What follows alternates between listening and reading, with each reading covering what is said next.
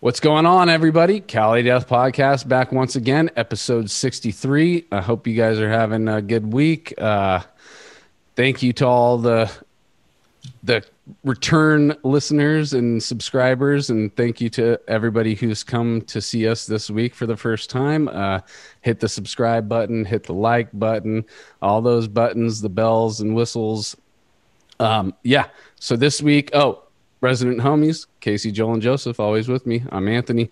Again, gonna plug them one more time. They had their launch this week. Battle Forged Coffee. Please go check them out. Battleforgedcoffee.com. It's our homies in Deeds of Flesh. They've been working on this for the last year, and they finally launched. You can go get whole beans, get grind, 5-pound bags, other accessories, all that shit. But yeah, go help out the homies in the underground death metal scene with their new company, Battle Forged Coffee. Shit's amazing, dude. I really fucking like it. I already hit up Mike and I'm like, dude, where's mine? Where's another bag? But actually, Where's my first bag? That's all right. You're calling out your death metal dad right now. But I already got you guys on the list for the next samples out. I'm just kidding. Yo. I know. Okay. All right. But yeah, here we are again. Always in your living room, in your ears, on your computer every single week, Friday. And this week we are bringing a nice fucking killer slab of underground technical black death thrash melodic fucking craziness for you guys that if you guys don't know, please after this episode do your research because you need to know what the fuck is up with this band. We got Ben and Tyler from Xoth, Seattle's based fucking craziness. What's going on, guys? Woo! Hey, how's it going? Yo, hell yeah, guys. And you know, it's what we like to do with this show is we like to talk to everybody, but another thing that we've always had in our little podcast meetings that we have outside of recording these things is like giving platforms to people who we know are fucking super talented. They're fucking grinding and they're getting their music out there like DIY independent style. And we really would love to give this as a platform to you guys and showcase like people like you and just get the stuff out there, just like help push it just a little bit. You know, I mean, you guys have been grinding enough to where it got into our radar and shit, and fucking Joel and Joseph they've actually been seeing you live and shit. So it's like, Joel, tell us about that, like how you got us into them and saw them and stuff. Actually, it was Joseph. Joseph actually texted me at 6 p.m. and was like, hey, you want to go see a sick death metal show tonight? And I was like, fuck, come on, not really. But I have to go to work super early. And I was like, I could be convinced, is what I said. You were actually my backup. I originally had a friend to go with, and he canceled on me. So then I inadvertently had to invite Joel, who ended up getting super stoked on the live show that night. And Chase was there, and Ezra that was there. Would your first pick have been as stoked as Joel, you think? They would have been stoked, but not as stoked as Joel ended up being. It was pretty much a best case scenario. Someone randomly the universe works, guys. Gets turned on and gets really into it. He was like sending us videos and to our chat and stuff, and just like, check out this band I saw last night. They're like insane. Like, yeah, we were watching, just going like, what the fuck? Like, this is insane. And then we heard you guys were going to be on, and so I was like blasting it like the last day or two, like especially yesterday, last night with my friends, and dude, we were just like, what the fuck? Like, this band is out of control, dude. So, I mean, it's crazy, like the respect. execution live too. Like that's the main thing. I was like, I haven't even really heard them on disc yet, and it just came across perfect live. Like the battle solos, I felt the fucking Tyler's. What's a disc? What's a disc? What are you talking about? Oh, it's like a square thing that you put into a lunchbox. It's a square, but circle. Yeah, but I remember like seeing, and actually one of the funnier things too, there's like comedy behind it too. Like Tyler's fucking introductions to songs were like, I was like listening to what he was saying, and I just start cracking up because he would just take it so far, like off like the fucking deep end with like the descriptions of something, and I'm just like, oh my god, I was like, this band's hilarious and shredding and fucking like all the things that I like. I don't know. So yeah, no, I was super stoked. How was that tour? Was it good?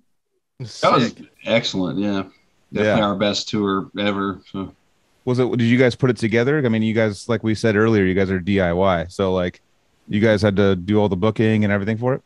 Yeah, I booked it with our drummer, Jeremy. We worked on that together for a couple months. Damn. No, it's probably one of the most exciting things I've seen, just not knowing what I'm walking myself into, and just like going like, oh, this band has a cool logo, let's check it out. Fuck it, I'm down. Like, well, I was gonna bring that up too, because that's kind of like a common thing we've talked about many a times on the podcast. It's like, and it's mainly my question, but I love to ask this. It's like, what's a fucking sick band you've seen that you had no idea what they sounded like, no idea about them before you walk into a live setting? Then you see them in the live setting for the first time and you fell in love. And this is one of those bands for Joel, not me, because I wasn't there that live, but I mean, I fell in love with you guys listening to your album, but Joel had it. Joseph didn't have this experience just that night. Just Joel had that experience that I always ask people, like, what's that band? And it's not, there's been many bands for people, but I'm saying, like, to have one recently, like, this is a fucking cool experience to be able to recount it on the show now too. Yeah, speaking of the logo, I love the logo and the whole octopus thing and your art and everything. It's so sick. So Ben, we've hung out before, right? That's what you said at the bar. We've partied or something before back in the day. Yeah, we drank at a Suffocation show. I think it was on Halloween at the Whiskey. Oh, yeah. Or it was outside the Key Club or something.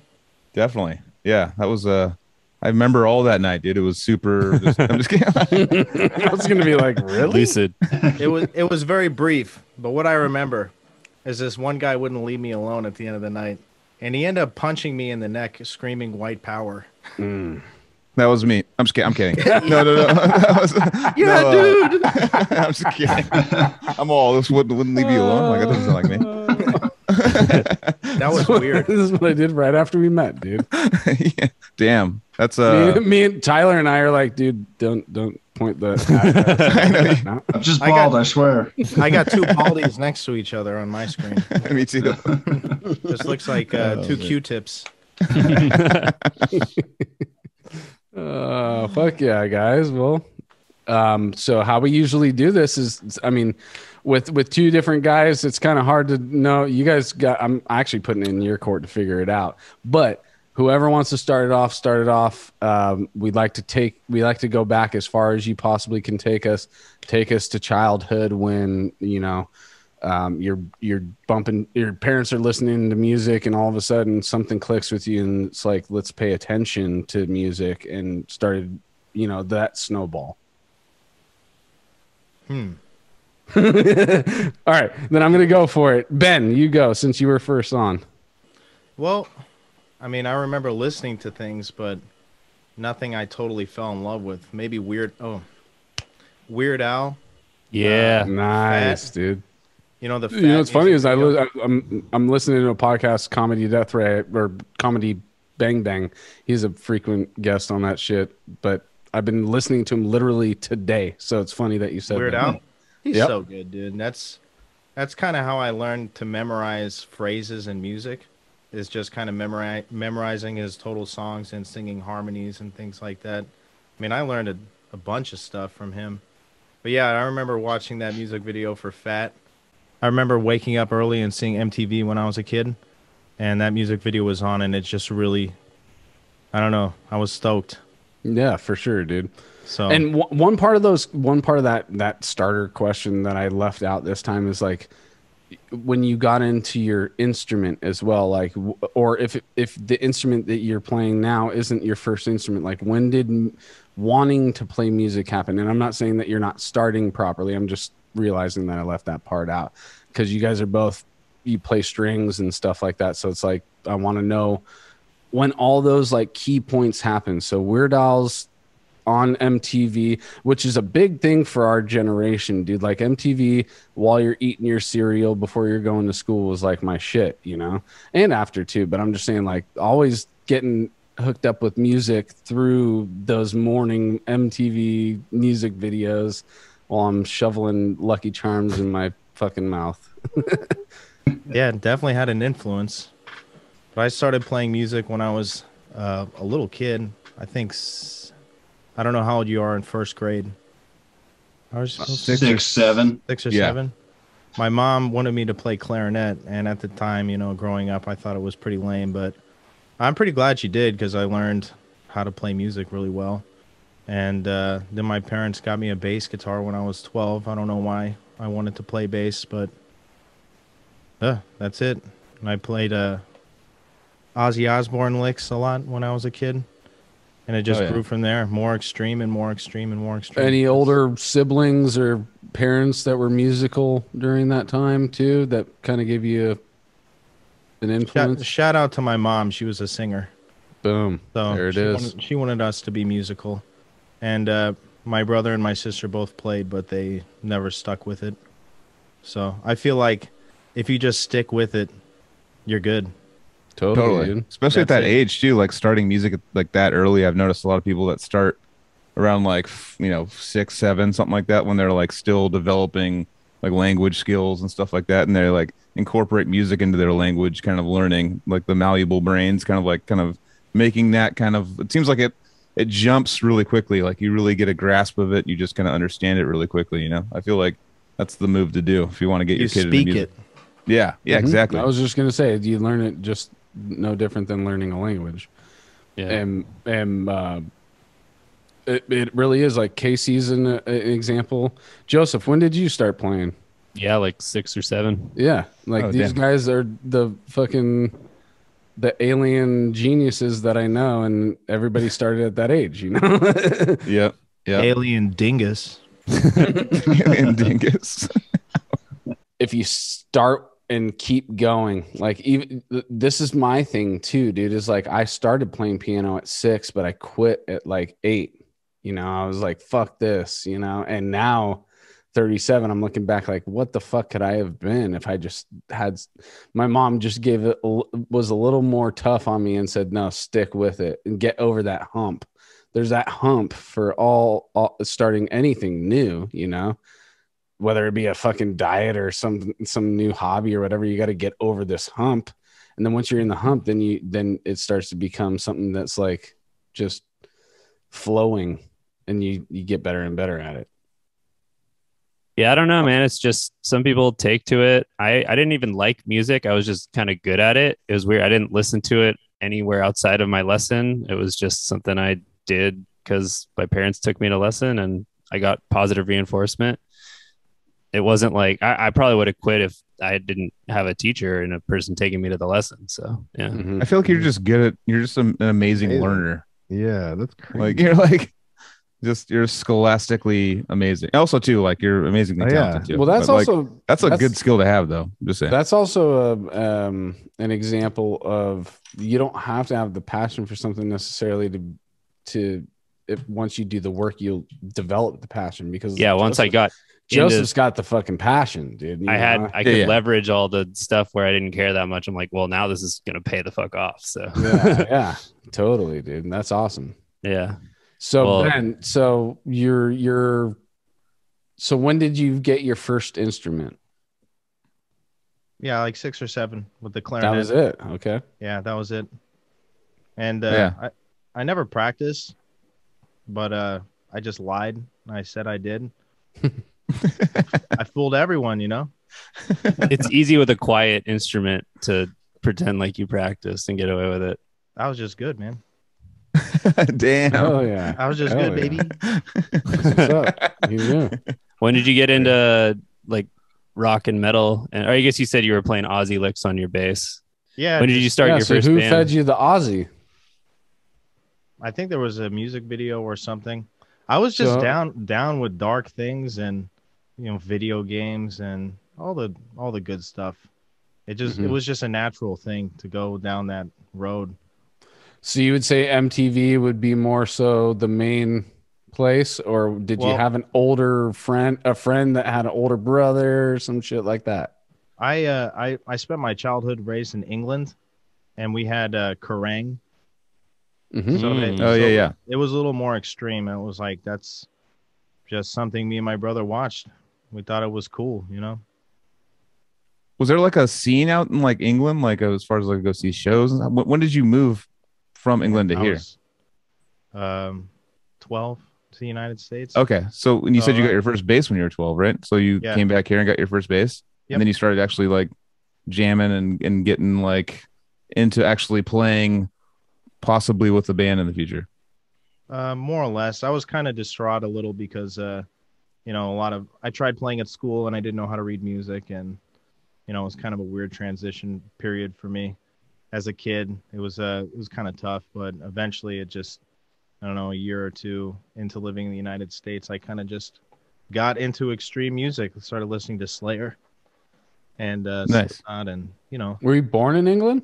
no, Oh, okay. I was born in the United States, but we moved there when I was a little kid. So What a trippy fucking upbringing, though. Start in the United States, go to England, and come back.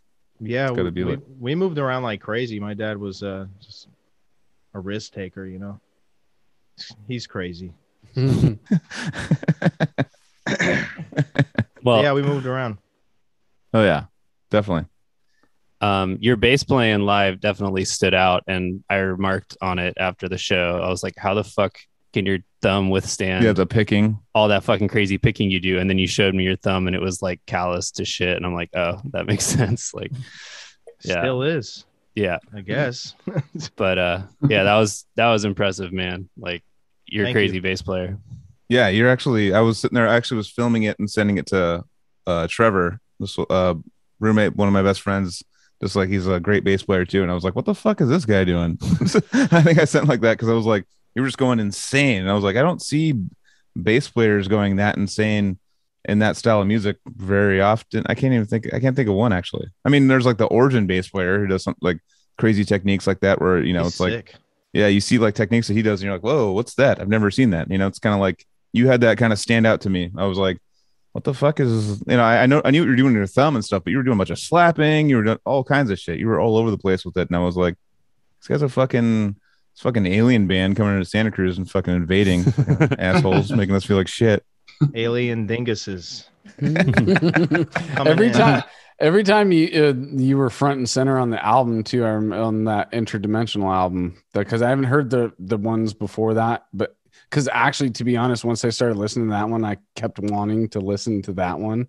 So I will go further back after this episode, no doubt. But I wanted to focus on just that one.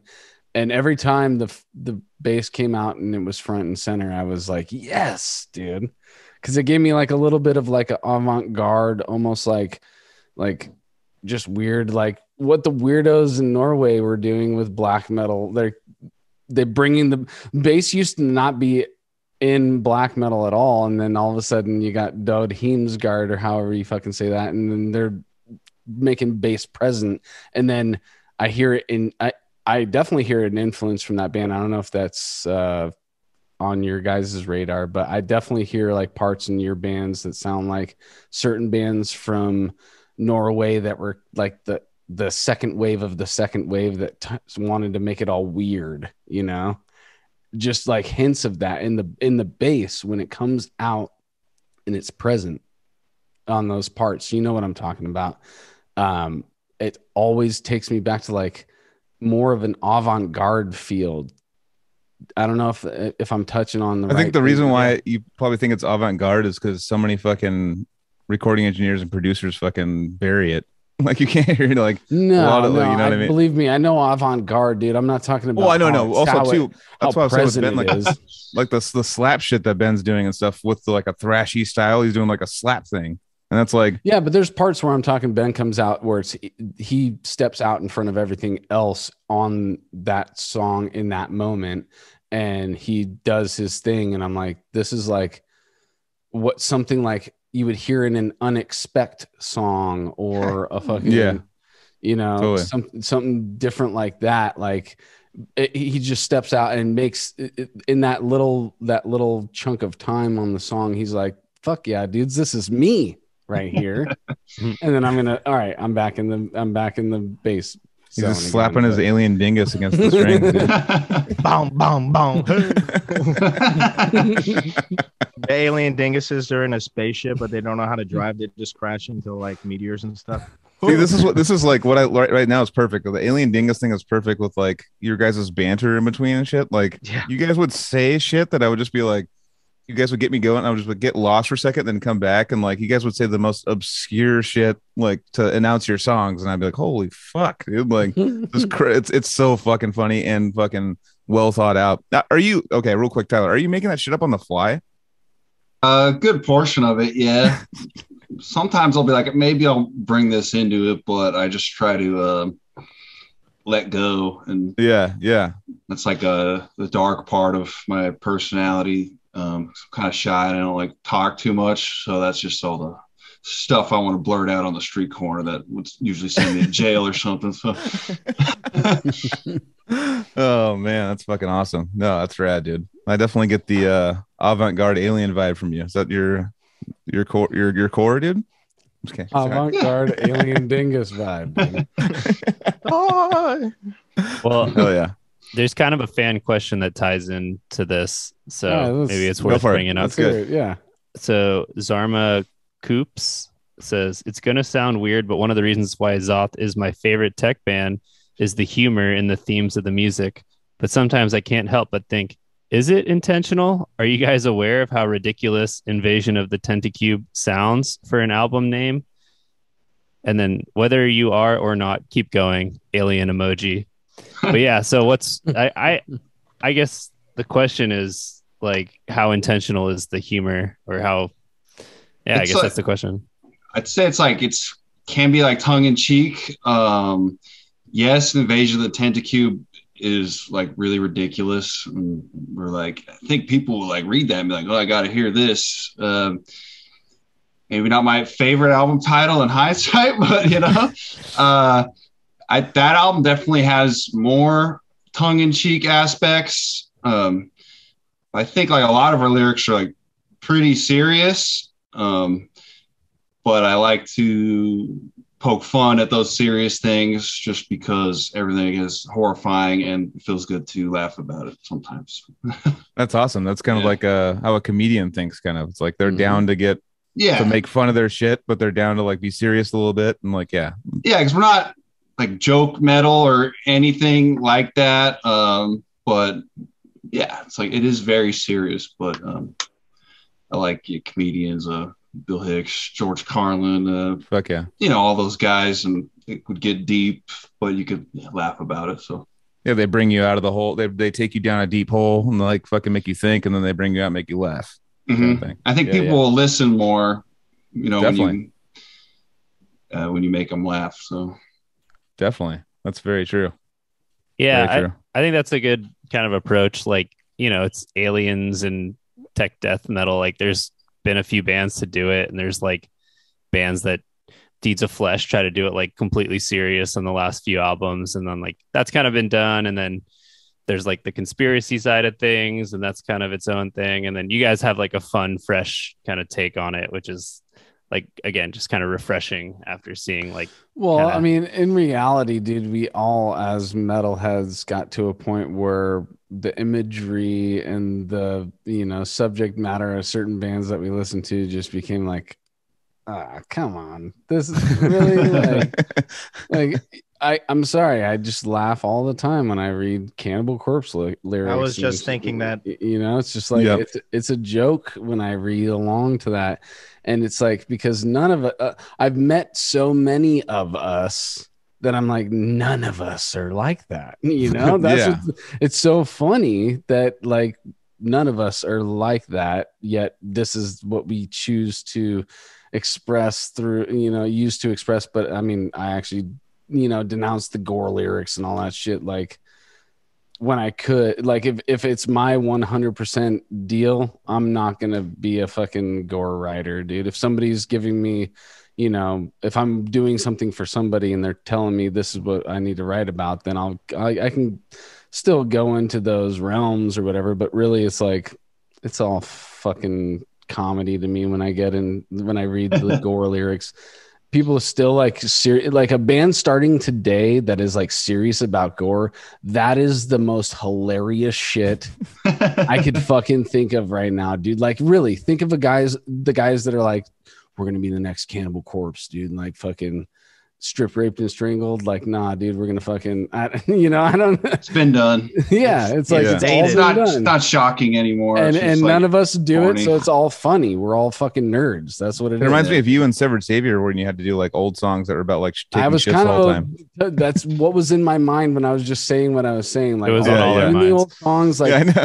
I was laughing so hard doing Fecal Philiac. I've already told that story many times. Dude, laughing so fucking hard in the studio. I don't get what's so funny. What are you talking about? Yeah, and I'm just like, Everyone poops, dude. I was literally telling myself like, I can't believe I'm about to say this line, you know, and then I say it. But what Dude, about increments? I listened to that Metal. song at the zoo. Yeah, but that was like It was sick. Wait a bro. minute. Wait a minute. Hold Incre- on. What at the zoo? increments of Yeah, defecation. at San Diego Zoo. No. Fuck Hold yeah. on a On my second. Anthony. iPod. That was hilarious. Wait, you listened to Fecal Philiac at the zoo? Yeah, when I was like That's 16. perfect. Were you near the elephant so you could actually smell the shit while you were don't- listening to the shit? I don't remember. song? I was just Like like the tail wagging around. wanna It's be with all my like- family. It's like the windmill is like the hair. Oh, Was it the the hippo, tail while yeah. they're like shitting? You know, like that video. Yeah, dude, dude. sick song. Thanks. Yeah, dude. no, I think it's I had like- nothing to do with it. It's also like if you don't like listen, like you go Yeah. a deep dive into the lyrics and stuff. It's like Yes. this is like one of the sickest death metal songs ever. It's a- And then you read the lyrics Yeah. and you're like, it's all what's his something Yeah. because you ate my poo. I forget, it's like You all will like die. You will die, and so will you because you ate my poo. yeah. I mean, I don't So think it's you're like, supposed to eat not only poo, that, so like Yo, that's that real was life. bad. That's real life, dog. Walk the streets of poo. Dusty, Yeah. that's Dusty saying, "I have lethal poo, dude. Like, don't get near it, dude. It's gonna fucking kill you." Worms. Why you Yeah. will die and so will you? Oh, What- I've asked that. I think- Actually asked. I think I asked Dusty because about it. He's that's pointing actually at people. that's a live thing that went into a recording. It's Oh like my god. it was pointing at written people. into the song so he could point at people in the crowd. Ah, I think it's That about makes sense. time that we've had a poop talk. It's been a while. Yeah. That Yeah, actually, you know, so I'm not above that. one more thing No, on that. definitely not. No. That song is so fucking sick. It really is sick, dude. And being like in the crowd when the pound's going off. That's the song I Fecal jammed with Mike Philiac. Gilbert, like the only one I knew or barely knew. I only knew like half of it or something. Yeah. Yeah. Well, Dan, That's the one you go to. You're like, all right, what do you want to jam? Dan learned that riff and Yeah. I mean, that riff is like, for anybody who learns it, it's like they feel fucking sick after they know it, you know? if we're talking it, then Joel Guernsey just put a cover out that's super fucking cool. So Yeah, I Watch tagged that all you video. guys in it. Yeah, he did it on an Is 8 that string. the 7-string one? 8-string. Yeah, Oh, shit. it's fucking Listen to hard. me That's being an it's the old man. ultimate for the guitar players out there. It's the ultimate like alternate picking fucking exercise. It's like this constant like, but it's very you have to keep it very stable. It's like you have to keep your picking very fucking in the pocket, or else it gets weird. So it's like that just shows the Mike Gilbert like the fucking how insane that guy I is. at wonder if guitar. there's accurate tabs that you can still find. There is. online. I mean, Mike sent me all the tabs because I was like, one time I was like learning guitar. Well, yeah, again. It was that's you, after- dude. I'm saying the internet. Well, put them on the internet. Fuck Mike. They're out Well, anyway, I mean, not yeah. fuck him literally. But Yeah. there. Maybe we Moving should. forward. Yeah, I want to hear about Tyler getting into music, into metal, and then how you guys started Xoth down the road. Mm. Okay. So like the earliest music I can remember hearing. Yeah, It's just I like- mean that's kind of like the starting point, but like really it's like when things started bubbling and then you're like you decide you want to start playing guitar, all that kind of shit. Like whatever you can find in detail in that memory bank for us. Okay. Earliest and thing that probably like most subconsciously like influenced me is like video game music. Having like Nice. a Sega Game Gear when I was like a little kid and Fuck yeah. all those cool songs, and I'll go back and re-listen and I'll remember ones from when I was I'm hearing Sonic in 4 my years head old right then. now, dude. Yeah. I like Castlevania. And then my parents were all never like huge music. They listened to like Rod Stewart and Paul Simon and Spyro Gyro and stuff like that. And when I started really getting into music, well, first, yeah, like Ben mentioned, Weird Al. My sister had Weird Al tapes. I really liked those. Hell yeah. When it was like me, I found this. It was like coming home from school and putting on MTV and watching Total Request Live. And it was like bands like The Offspring and Static X, Limp Bizkit, Yeah. metal, and like mainstream punk, pop punk, whatever, Blink-182. And that's when I started like, this is me, and it started like becoming my identity. That I was like into that stuff. Totally. And then What year were you born? 1988. Oh, okay. So it was probably like 98 when I started getting into that. I went to my first concert when I was just after I turned 11. That was Static X at Skate World in Boise, Idaho. Still the most boobs I've ever seen at a show. I feel like a little kid, first time in person.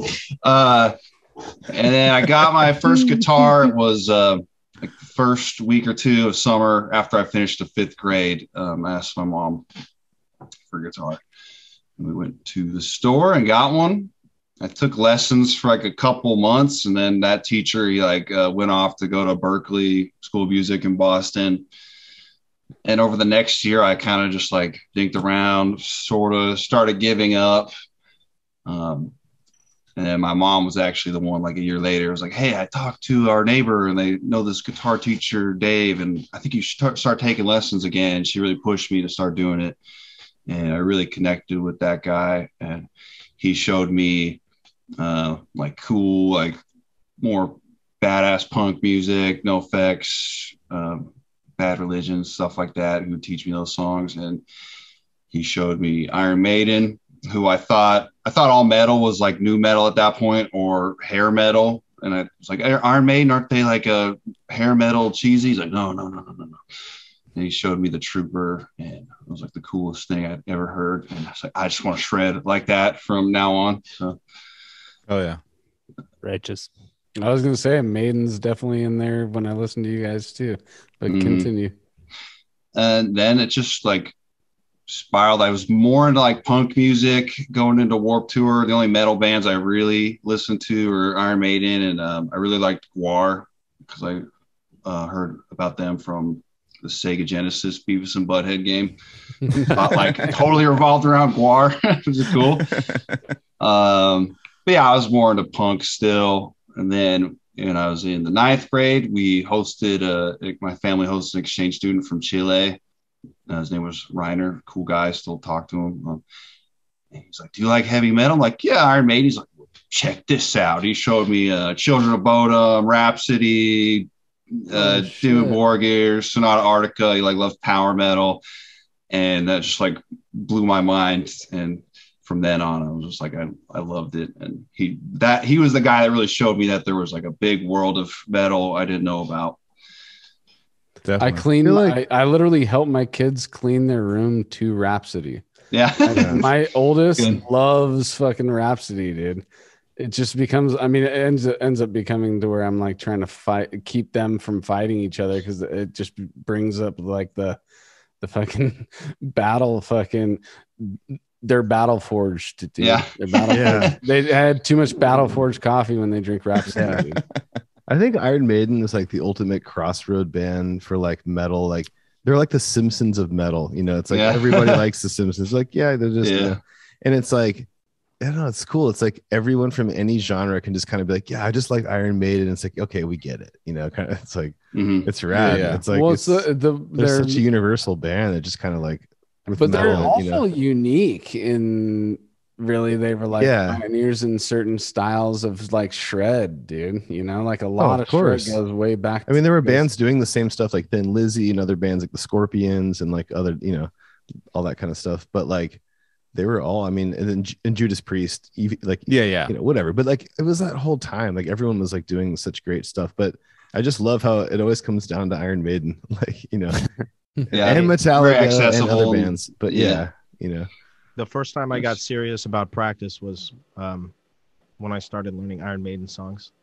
Yeah, no, definitely. And that was like when I said, I'm going to learn the whole song. Okay. When you're that age. Or yeah. It's like, I'm going to complete a song. Yeah. 100% it. Yeah. 100% it. Yep. So definitely they're okay, but hey, results. Yeah, no, for sure. Totally. Fucking resulting. Yeah. No, results. So No, back for to sure. Tyler though. He was So- I'm so interested in your guys' influences though, because man, I hear stuff in your music, and dude, just to like interject real fast is like some of your solo sections, like, and I love all of the shit, but like something about really good guitar solos, there's something kind of magical there, you know. And like there's some parts I'm just like, dude, like you guys are doing stuff that like just, yeah, it's really cool, out of this world, like outer space shit. Like it's fucking really melodic and like badass and unique, and dude, it's people need to hear this shit. It's super good. Just need to say that. Sorry, go ahead. Okay, more of my history then. So yeah, I was around that time, 15 years old. I started like getting good at learning songs by ear. And I would put on Iron Maiden. I would learn all the leads, never the solos, never. But I would learn the leads, the riffs, and I would learn like whole albums on guitar and bass, and just like sit in my room and like pretend I was in the band. Then had been forming bands with my friends, lots of failed like new metal and punk bands when we were little kids.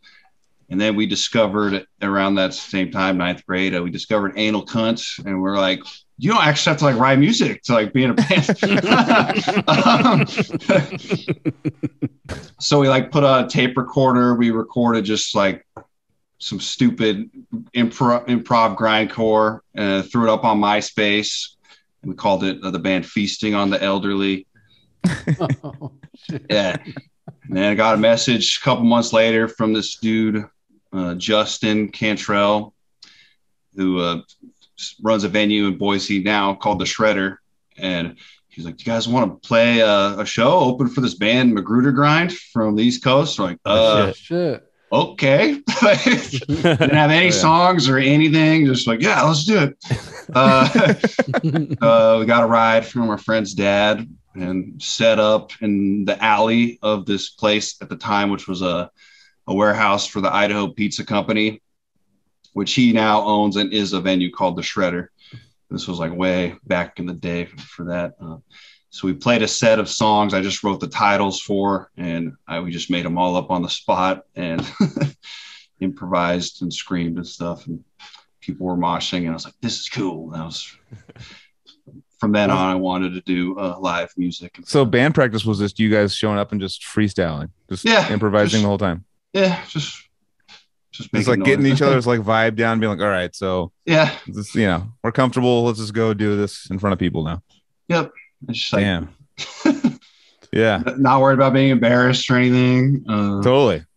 So with a project like that, you have to hit that moment where both of you are on the same wavelength at least once to continue pursuing that freestyle jams. Because I mean, there's plenty of hip hop artists that can just freestyle words, but like as a like multiple humans freestyling one thing, improv jamming, that always fascinates me, dude. And I always love to find those little like gems of like where you see in that moment the multiple individuals that were making that thing actually hit the same parallel situation where it's like it works, and it works really. It's like just blossoming creativity. Anthony, have you heard of Insanathrack? Insanathrack? Insanathrack or Insanathrash. I don't even know.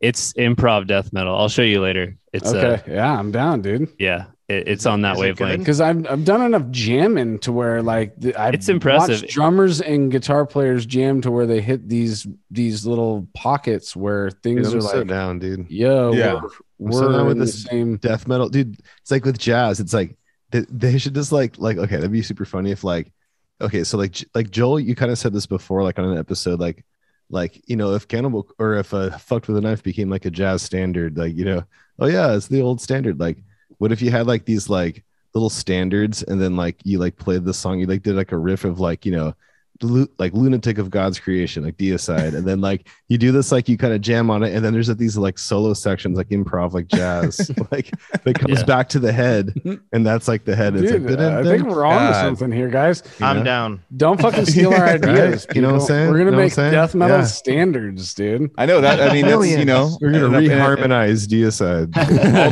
alternate universe. You know, there could have been like a fucking other planet that had fucking death metal was the first thing. It was like the first style of music was death metal, and it started. And it started in New Orleans. Fuck yeah.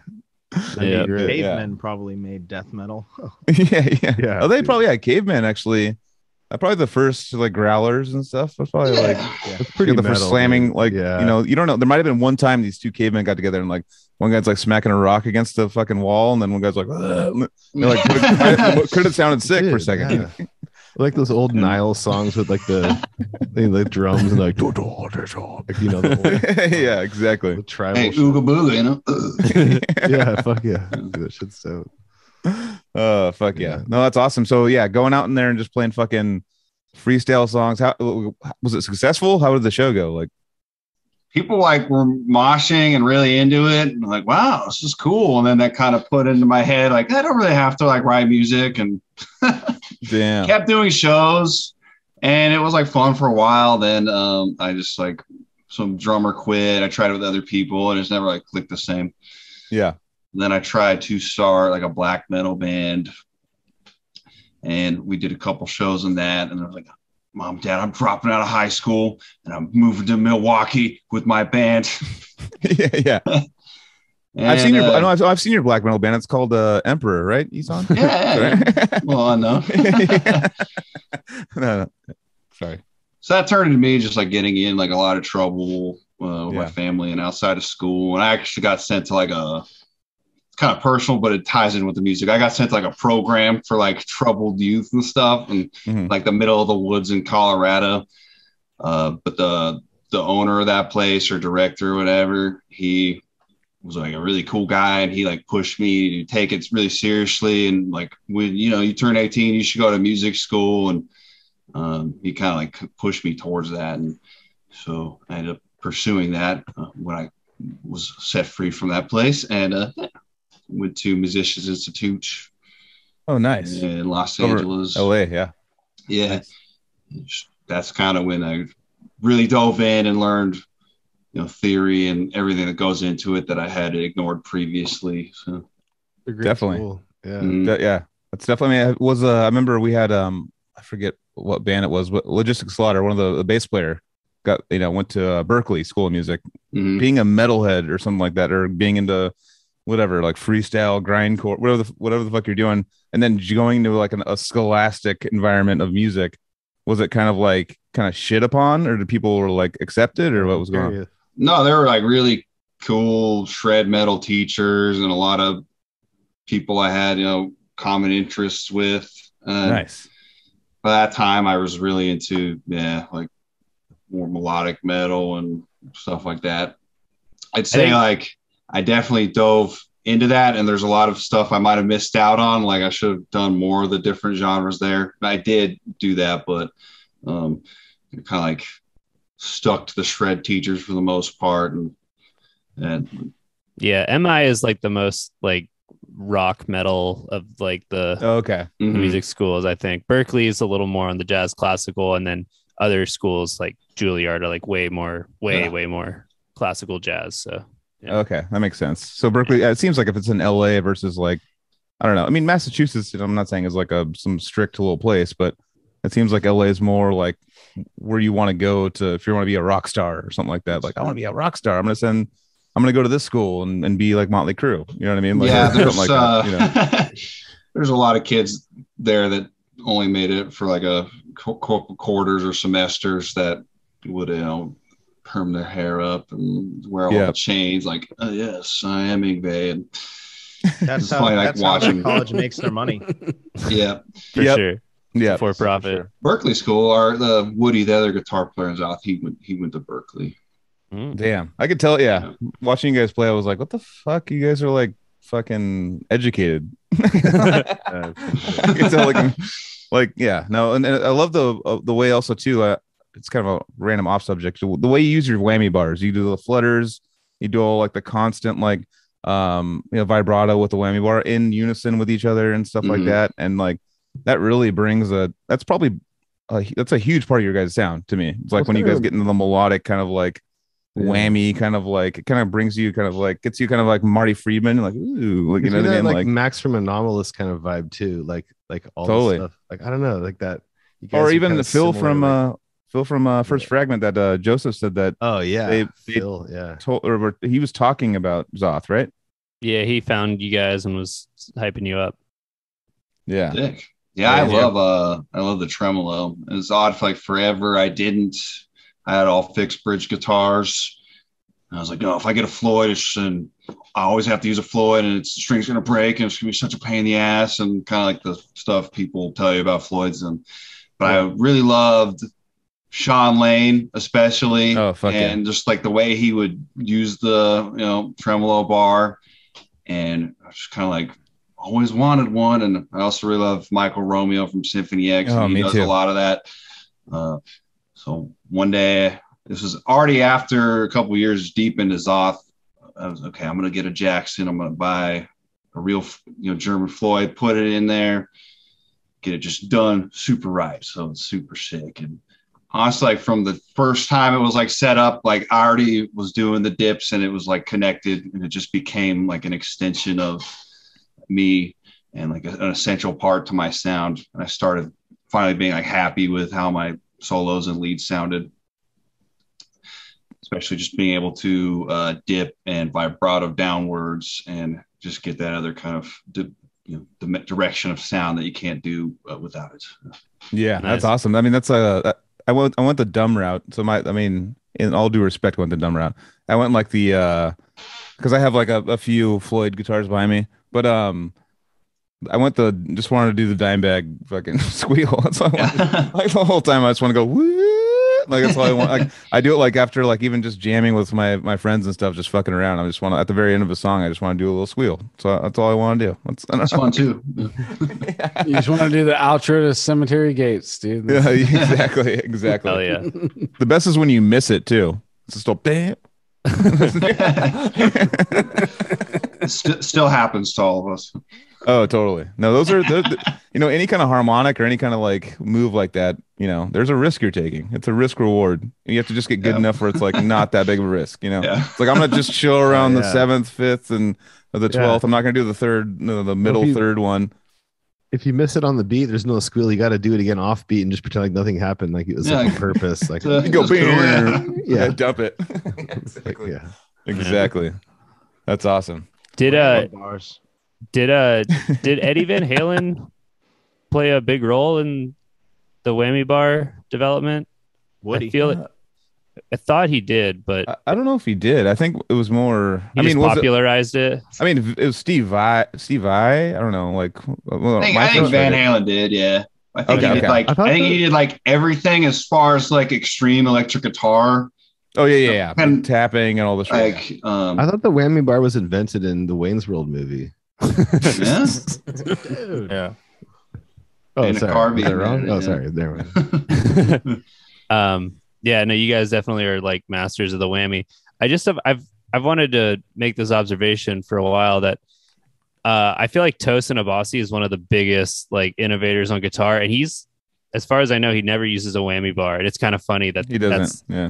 He's like innovating like the opposite direction, and then like whammy's like expressive in a wholly different way, like more like voice style musical. But it's kind of been taken into the thump thing and going somewhere else now. And it's like, he kind of like jumped into Ben's territory. He like got a guitar and just back up. No, I mean, actually, like not to like probably say the same story over and over again, but yeah, one of their first tours, they were opening for us. So it was just Tosin just like doing all the things like the whole time. I'm just kidding. No, it's like he'd be like, yeah, you want a fucking lesson? I'm like, I'm too drunk, dude. I can't do it. But just watching, like, he'd just check out this new thing I came up with. And I'd be like, what the like, he'd be acoustic on an electric, and it just sounded like a fucking like it was like such a crazy sound he'd get from it. I'm like, all right, dude, we'll hit up Victor Wooten, dude. I don't know, like what the fuck. Like no, but yeah, like Steve Vai came out to his shows or for like our fucking show too, and like I was like, what the fuck? This guy's like next level like fucking shredder. But And to think he was just like in Reflux, a band that would come through with Animosity. yeah, You know, it's just no, like totally. wild.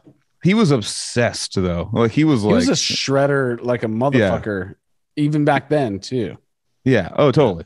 Oh yeah. Even in like I mean, I first met him when he filled in for Born of Osiris. He was playing on that band. We were on Summer Slaughter with us, and I was like, I didn't even know him, and he's all, check out my band. It's coming out soon. It's Animals as Leaders, and I was like, cool, dude. And I like listened to it. I was like, holy fuck, this is crazy. But I didn't understand it. I was just like, it's progressive, crazy stuff. And then like I saw the videos behind it, and I was like, oh shit. All right, man. Well, I don't know what to do anymore. Like, you know, like, yeah. But yeah, that's a off thing. It just, I don't know, like Whammy's in its own world, like still progressing. You guys are helping progress it by doing like harmonized whammies, and I love that. Well, I respect whammies aren't cool anymore. I mean, what the people are trying to make whammies not cool anymore. Like all the new Kiesel guitar companies, like they don't have whammies on anything. You know, it's all like fixed bridge or Evertune or no headstock, and like gross. And yeah, it's like all the, I mean, at least like Cynic and stuff had whammies. You know, Yeah. it's like, you know, like it's like now they're not cool all of a sudden. I think it's because of the people just getting lazier, not wanting to restring them, which I just took all my guitars to Matt Sotelo and he restringed all of them because I didn't want to do it either. But shout no, out Sotelo guitars, dude. They're a pain in the ass to deal with, especially if you like want to change a tuning or do something like a whammy is kind of like a pain in the ass, but you know, there's a lot of things it's all about what your goal is. You know, if you want to break down the walls between tunings and really explore the full spectrum of sound, a whammy bar will get you there a lot faster than retuning and all that kind of shit. This is a dum-dum trying to be in the conversation with you guys. Like, I know. Well, thanks, dude. I think, okay, my brain wraps around it like this. Okay, as soon as you bend that whammy bar, the tuning that you just made is totally whacked out, and you got to bend it into a point where you're in the next tuning, and then you can do some shit there. It's not that crazy, but it's. Okay. I mean, you will die and so will you because you hit my poo. No, dude, don't fuck around, dude. I'm truly okay, no, fucking wrap my head around it. No, it's basically a spring system that holds some. You know how bridges on a guitar are. Yeah, set. I understand. So it lets off the tension of the strings. Yeah. So here we go. It makes them like more noodly. You don't drop the whammy bar and like go, oh, I'm in this tuning now. You don't do that. You're usually focused on like a string or two. You bend the notes. All right. Yeah, so you worry about a note, not the whole tuning, because they're all like different. So you wouldn't want to like play a chord and then hit a whammy. You can. Okay. Yeah, it depends on how you hit the whammy though. It just doesn't. It bends. It doesn't change to a different tuning. It just bends all the strings at the same time. So it's more like a pitch shifter type deal. Mm-hmm. Kind of, yeah. Yeah. I don't know. Yeah. There you go. Come on, guys. I enjoy your like not knowing. There's a percentage of our audiences who is sitting there like this, just with me. Like, hey, Anthony, fucking speak up, dude. You're the vocalist, dude. We don't fucking know shit, dude. Like, ask questions. I love it. Dude. I like it. Actually, it's fucking good. So Ben, what kind of Floyd Rose do you have? A big, long one. No, how do you guys end up starting the band Xoth down the road? So I moved up to Seattle with the band I formed at Musicians Institute. We got a house together. Like, we were gonna like take over the world, dude. And that was fun. It all fell apart, you know. Then I was doing a cover band for a year. We would do just like all genres of metal from like King Diamond to Carcass. And that was with Woody, who I met through work. We both taught at the School of Rock up here. And when we first met at work, we're like both really awkward. We really didn't talk for months and months and months. And then I remember at one work meeting, I wore a Balthagoth shirt, and he came up to me and was like, nice shirt. I really like that band. All right, let's jam, because no one likes that band at all. Or, you know, I mean, so we just started jamming, decided to do the cover band for fun. And then kind of brought my old band back for one show with Woody and Jeremy, our drummer of Xoth, and it was fun. It just didn't feel right, so disbanded that. Um, and then at one of our cover shows, I met Ben. He came up to me afterwards. Was like, "That was cool. Wow, why did you play Dissection?" Something like that. And then we just talked. We discovered that we both went to MI. We had mutual friends. He played bass. I was like, "Oh, I need a bass player. I want to do that." So, but let's stop it right there for you, Tyler, because I want to go back a little bit. We didn't really hear any of Ben's previous projects before the band. Ben, did you have a band? There were none. There's I zero. checked. Oh, okay. No, you told me you played in like Warbringer or something, right? Yep. Yes, I did. Well, the end. Yeah, no, I'm kidding. There was a fan question. How do you reflect back on Warbringer waking into nightmares? Well, to be honest and blunt, Do it. we were pretty much pushed into writing and recording an album in about 2 months after touring all the time. And we were all kids. And I think that people had invested a lot of money into us. That's a small window, dude. Yeah, 2 months. So we managed to do it and we recorded it. And I'm really happy with the product because of the pressure actually produced something good. And I feel like if it's up to your own time limit, it's just going to drag on and on and on. But if you set, a deadline, then that happens. But it was that's 100% for me too, dude. Deadlines will make me start going, hey, don't fucking Casey's gone, dude. Casey's gone. Don't make any deadlines for the odious vocals yet. Hey man, we're gonna need those by February 16th. All right, on Valentine's Day. Yeah. Is that Valentine's Day? No. 14th. Valentine's Day. Yeah, so to make it brief here, I think that was a dark time for all of us in the band. It was really brutal. I was going through a ton of personal stuff, and so were the other guys. And we were done with that, and the album was really good. But then we were just like thrown out for 100 shows in 101 days. So it was like Jesus. There was no stop. And I'm happy that I experienced that because it made me a tough person. But if I was in control of millions of dollars and what people can see and what people can hear, I wouldn't just keep doing the same thing that people have been doing for 60, 70 years, which is exploiting young people and making a profit off of them. And also there's people in the business that manipulate things that are horrible people, and they use blackmail. I mean, that's just like the story of Hollywood, Los Angeles. It's been going on for like 100 years, and there were some people that were really great to work with, but there's also predators. So that's what I learned. I also learned that it's so easy to just push a band through music videos and magazines and radio play to get people to like them. I remember the first tour we did, the first night in San Diego, people were asking for my autograph, and I wasn't even on the record. They didn't even know. So I feel like with enough money in a project, they get their money back. They make their millions, and I think I made $1,000.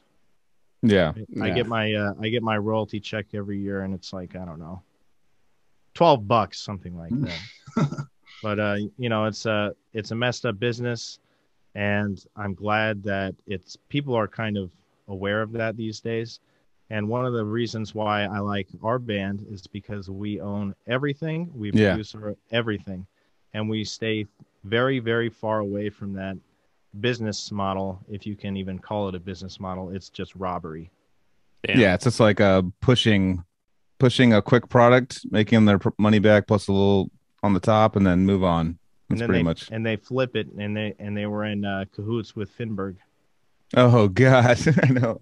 I don't want to get in that, but yeah, no, I know. But a little too much about that. That's what it was. No, totally. That was the business. I mean, it was so he was the booking agent for Warbringers. What you're saying? Yeah, and everyone else at that time. Yep. No, I remember he, reached out to us to get Decrepit on it because I remember I think it might have been on that tour. He called us and was just screaming at us and cussing us out for not signing with them. We're like, no, dude, we don't need you. We're not going to do this. And luckily we did that. But it's not like there's a bunch of people. Obviously, he's one of the biggest, on the bad side of things. And there, there's people that are, in it pretty honestly, but it's not very common to see. And that's actually, so that leads you into the whole, you guys being like, fuck it, DIY, fuck all this shit. Let's make our money. It's like, we, make fun of ICP all the time. I mean, not Anthony, because it's one of his favorite bands, but they, that's why they got so fucking filthy rich, is they just fucking were like, no record labels will print our merch, we'll do all of our things, we'll print all of our albums, and they just like got super huge and made a bunch of money from it because there wasn't a vulture on the top taking all the main earnings out, so it definitely. How's that been going for you guys being a DIY band and like starting as like a band that's starting pretty much from the ground up and being DIY? How does that work? Especially because you guys are fucking amazing live, so everyone's fucking listening to you. When they see you, they're like, what the fuck? Like me, I like saw it immediately and was like, that's insane. Like, what the fuck is that? Like, why aren't they on metal? My brain did that whole thing, did the whole like song and dance of like, why aren't you guys on our major label? But why is that influence so present with you guys? Besides the stories you just said. I mean, I can speak for us in saying, well, I mean, Tyler's right here. You can also back me up. But I think that we just want to be in control of this. And like we're having like conversations right now about like, do we really want someone else or something else to be doing the shipping and handling? Like we even focus on doing all the orders ourselves. And this is my second bedroom in my apartment. That's our shipping and handling. It's kind of empty right now, but it's usually stacked. And I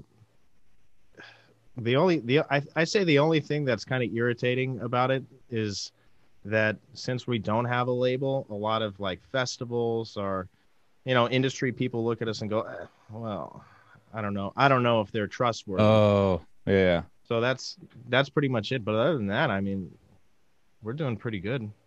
Yeah. It's a weird like give and take deal with record labels and bands. Now that just listening to you guys talk right now, it's making me think like the record labels and the guys who sign the bands and all the agents and all this kind of shit. They're not the art and they're not the artist. No, but they are an entity that wants to make money off of art and artist. Yeah. But they have the avenue to get the distribution and get the tours set up and all that. So they're like, hey, we can pull these strings, but you have to give us the goods. That's really what it is. You have to give us the art. Yeah. Yep. And we'll give you the least amount out of the whole fucking deal at the end. It's like, what the fuck, dude? Scam. Yeah. So we just think like, we don't want to take like a big advance. We don't need it. Just like be in debt to somebody. A lot of they want to own the rights to the masters. And he was Frank Zappa. I think Ben loves him. I like him. Ben really loves him. Fucking love Zappa, dude. So he's like, never do it. That never sell your masters. That's your retirement money. Mm-hmm. And just the deals are really one-sided. So we may have been offered something. We saw that, we could do all these shows. We'd probably be super broke. And I'm not like opposed to necessarily like signing to a label or something.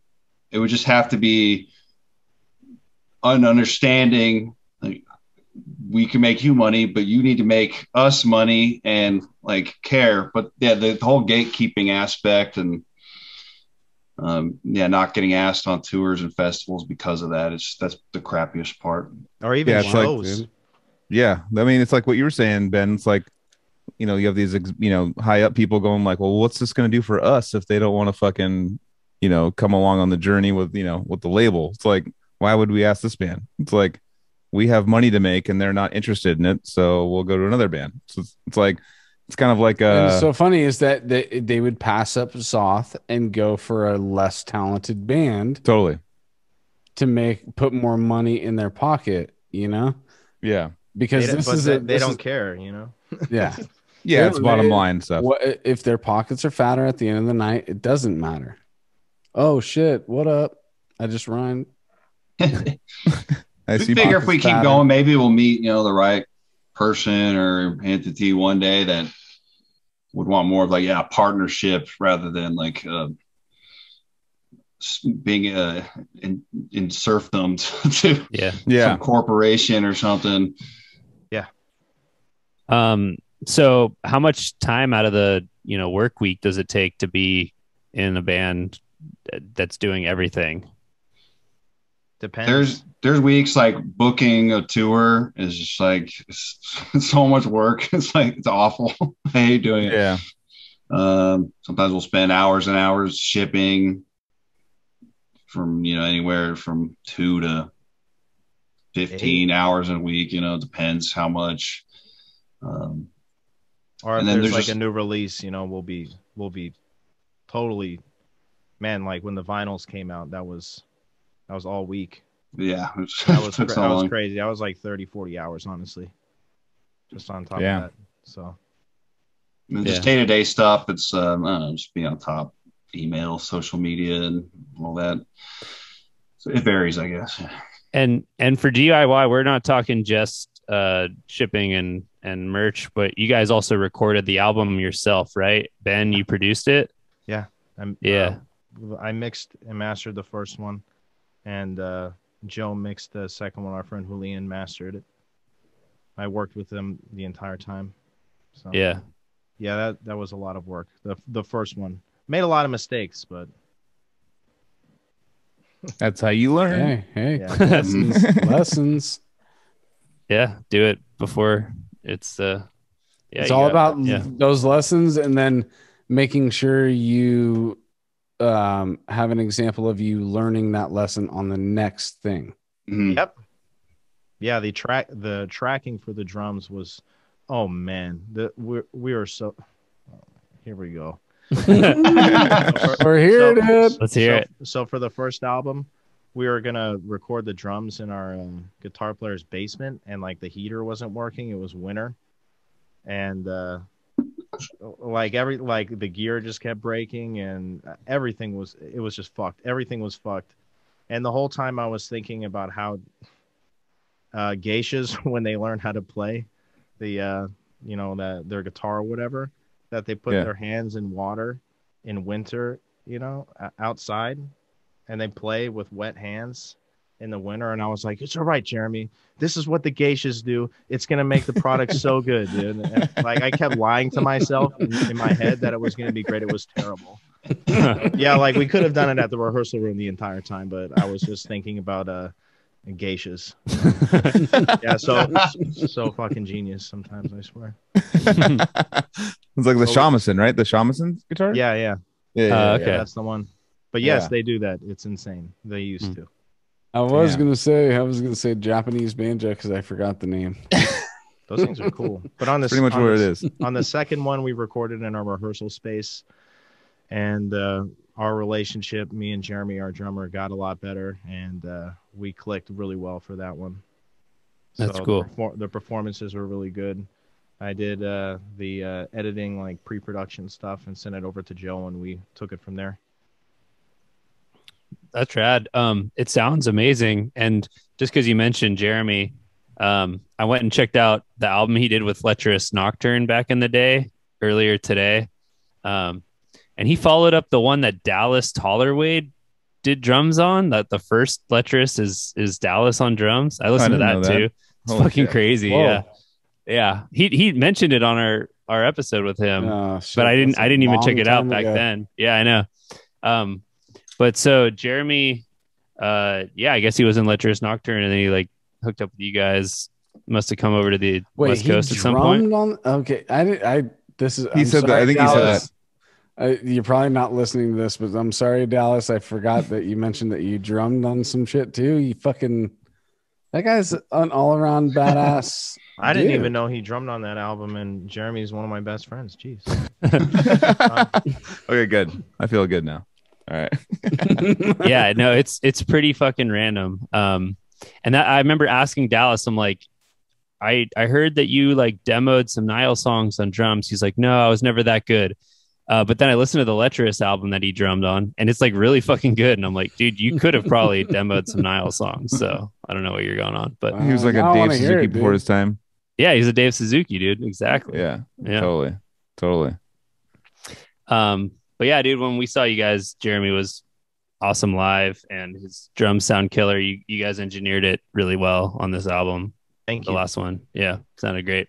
I know what Casey's, he got me to say it in the beginning, but I'm gonna say it again. Like, you guys live, before the podcast, before you guys jumped on, he's all, I know you're gonna talk about him live like a million times, so I'm ready for it.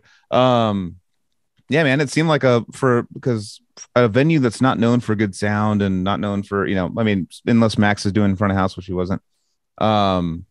It sounded like a fucking like legit like huge headlining metal band. I was like, because I mean, the way the battle solos went between each other, the way I was like, there's a video I have, I'll send it to you guys, where it's like battle solos, and then I go over to fucking Ben, and Ben's just slapping the shit out of his bass, like jumping on the fucking PA. It's like, it's just everything's going on that like a fan wants to see. I'm just like, like, This I'm is like, a Wednesday night with like 10 I know. people in the audience. Like, yeah, totally. No, I was like, I was like, Wednesday, dude. I'm like, fuck, can you drive me and like be my chauffeur? Because I have too much, in the morning and stuff to do. But man, and Chase was sitting there with his fucking flip phone, and he was sitting there recording you with his flip phone. And I look over at Chase, he's just going like, with his flip phone, and I'm like, damn, dude. He's got a flip phone. Oh, dude, him and Naveen they went strictly flip phone, dude. Naveen? Yeah, From they're, Animosity. yeah. He almost came out that night, I like but that no. guy. Oh, totally. Yeah, no, he's He's the shit, bro. he just moved away to sick. Tennessee. Yeah. No, they're fucking. Oh, dude, that's a rough awesome. one, dude. Like friends leaving that far away. I know. Now I'm like, I mean, I'm not that close with Naveen and Cheney, but I'm like, now that they're there, I'm like, at some point I'm gonna have to make an excuse to get out there. Oh yeah, no, totally. I'm gonna definitely go visit them for sure. Go like see a show or watch them play or something. But they got like a fucking, they moved to Tennessee from California. California is super expensive, and they got like a fucking humongous house now. And they're like their first podcast back, they're like, I don't know why I was ever in California. yeah, Like that was Naveen's like first line. He's like, dude, there's zero regret from this. This is amazing. Like, have a humongous house. Like, there's it's a music town. They Like, gotta find the legit hot chicken place. Everybody says Nashville hot chicken, dude. Find the legit one.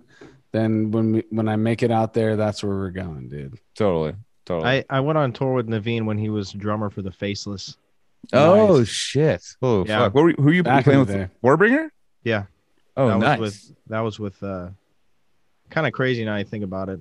It was us, Unexpect, the Faceless, Suicide Silence, and Nile. What the fuck? See, that's My brain is just like, what what's is up going with on here? early 2000s fucking tours, dude. Like Yeah, that is the exact tour that I would go. yeah. It's like a showcase of like a bunch of different styles. Like, what the fuck? It's like your balls hot, balls cold, balls hot. It's like, yeah. Because no matter any of those bands you didn't understand or know before you went there, it would be in the mix, and all of that would be acceptable that night. What's crazy about that is we would do off shows because Nile likes to take like 1 or 2 days off a week. Wait, Odious was supposed to be on this fucking tour, dude. Oh, really? Really? Yeah, it was Odious and Unexpect were we were neck and neck, and then we got Unexpect beat us. the carpet was pulled out from underneath us. Dude. It was a good thing you didn't go, man. It sucked. Oh, sick, dude. It Thanks. really was. But what I wanted to say was we would do off shows with Suicide Silence, and I mean they're a huge band, right? Like they're massive. But we would play with them somewhere. Fuck the bass player. and dude. there's like three or four people in the audience at that time.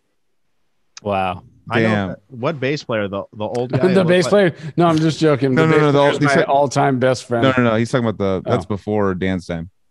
I remember okay. their bass player looked like the doll Chucky from the movie. Yeah. He that's Yeah, the guy he with like the, he had like the did, he had like a he had like a dude. caveman brow. Yeah, he was like, oh yeah, dude, I like love my bong. Yeah, no, dude, my lifelong man mate, best friend Dan Kenny, he replaced him.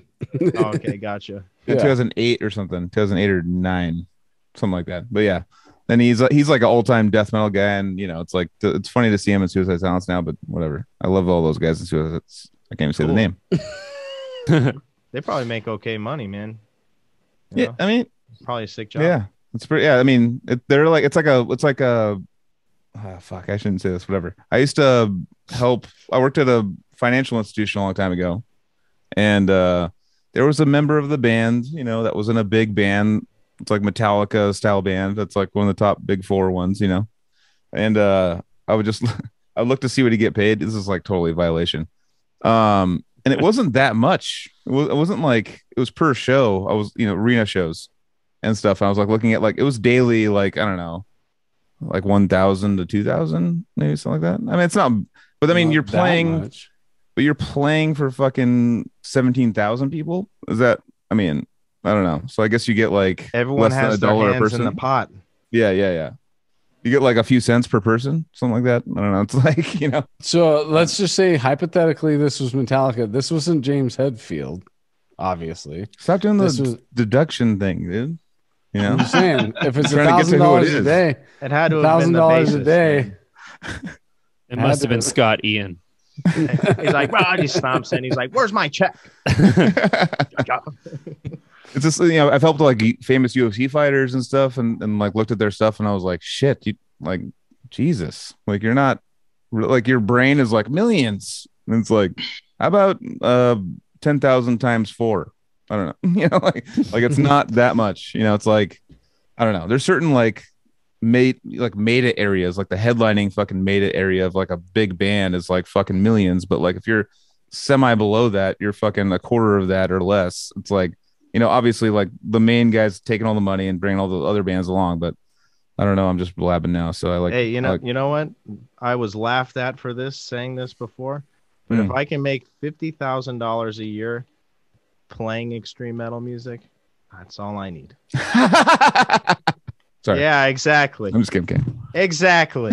No, I give you the thumbs up on that, dude. $50,000 a year if you don't have fucking 17 kids like I do, like Joel always says. 17. He's No, got 4. I got 3, but he always He's says got 5. 17. 3.5. You could do 50,000 a year, right? You and maybe a partner who's also got a job. You could do that. Yep. Yeah, if you got like someone else, you have to have a partner though. If that partner were to bail and they're dating someone that's going to leave a bunch too, so you have to deal with that possible. I don't know. We're getting deep, but Why not? How do you really This is feel? fucking Cali to the podcast, dude. Yeah. I'm down. I mean, it's I'm like that's married. real life. I'm married, and that's something that we've talked about before. Yeah. And I'd love to be able to do that because I mean, why else are we here? Totally, Yeah. dude. So if I can make it my goal to make money doing what I love doing, then that's ideal. If until then, I'm gonna be a freaking construction worker. But Yeah. Yeah. I mean, Until that's- then, I'm gonna align cars all day, dude. You know? exactly. I'm in the automotive industry to pay my bills, and I still have my passion on the side. I give that little sliver of life, keep it that active. But it's like, if I could just fucking make money, I don't even make money off this podcast, but if I could make money off of the podcast and a fucking couple of bands, dude, like, and still I'd have extra time with my kids all day. Like, come on. Hey, I got an idea. It just came to me. Boom. How about a podcast where it's like the lighting's lava red, right? Like Joel's room, Mm-hmm. right? It's lava red everywhere, and it's you interviewing celebrities or whoever, but it's a wide angle shot, and both of you are sitting on toilets with your pants down. I think that could work. I think that could be like a one. You have to do that like you get like that one celebrity. It's kind of like the Eric Andre thing. Like you have to like because they like fuck with celebrities and we're stuff. not really known for that, but I mean, I'm down to be it's known like- for it. No, I'm saying like it'd be funny to like time your farts to where when they're actually being serious and answering a question, you know. Or no, like, when you have blast one like off. when I chime in, like I have to be farting like to start off my. Oh, you're farting as you're asking the question. That's Oh. actually fucking. That's talent, bro. The Gotta camera be can serious. see through the porcelain every once in a while, 'Cause you got- depending on the question. And Because you you can have see how long the wiener goes into the water and back out if they're nervous. And and you have expulsion from both ends too. You're like pushing out and pushing air out as you're talking. Dude, we're like, we're just sitting on all this money and just not doing it. It's weird. Dude. Yeah. We have all these ideas. Like, yeah, I know. It's getting stolen right now, dude. yeah. Someone in the audience. watching. I know, dude. No, if you didn't know, yeah, Finberg, he's watching. no copyrights, nothing.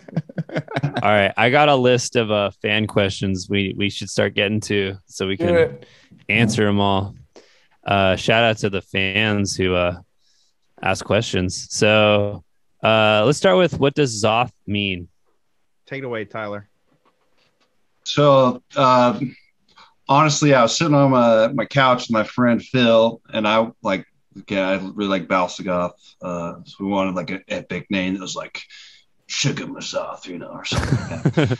And just like we were getting drunk, blurting words out. I'm like, well, what if it's just the ending, like Xoth? I'm like, that's cool. So looked it up, and it was like a H.P. Lovecraft, like a planet or sun, I think it's called. I'm like, oh, perfect. I love that stuff. And presented it to everyone else. They're like, yeah, let's do it. It's short, one word, one syllable. Yeah, sick. And it has an works. X. And it has As- X. It's cool. I would have tried to play it as a Scrabble word if I could. Yeah, Try to get away with it, but metal Scrabble. can you bring that cat back, please? Oh yeah, she's really wants to make an appearance. We're cat friendly. This is Mary Jane. Nice. She, Oh. she talks a lot. Mine's right here. You can see him kind of as a shadow. He won't hang out though. Second. She's like, attention. If you can you put the speakers on for a second to hear another cat? Will he come? Nah, he won't care. No. What are your biggest influences metal wise?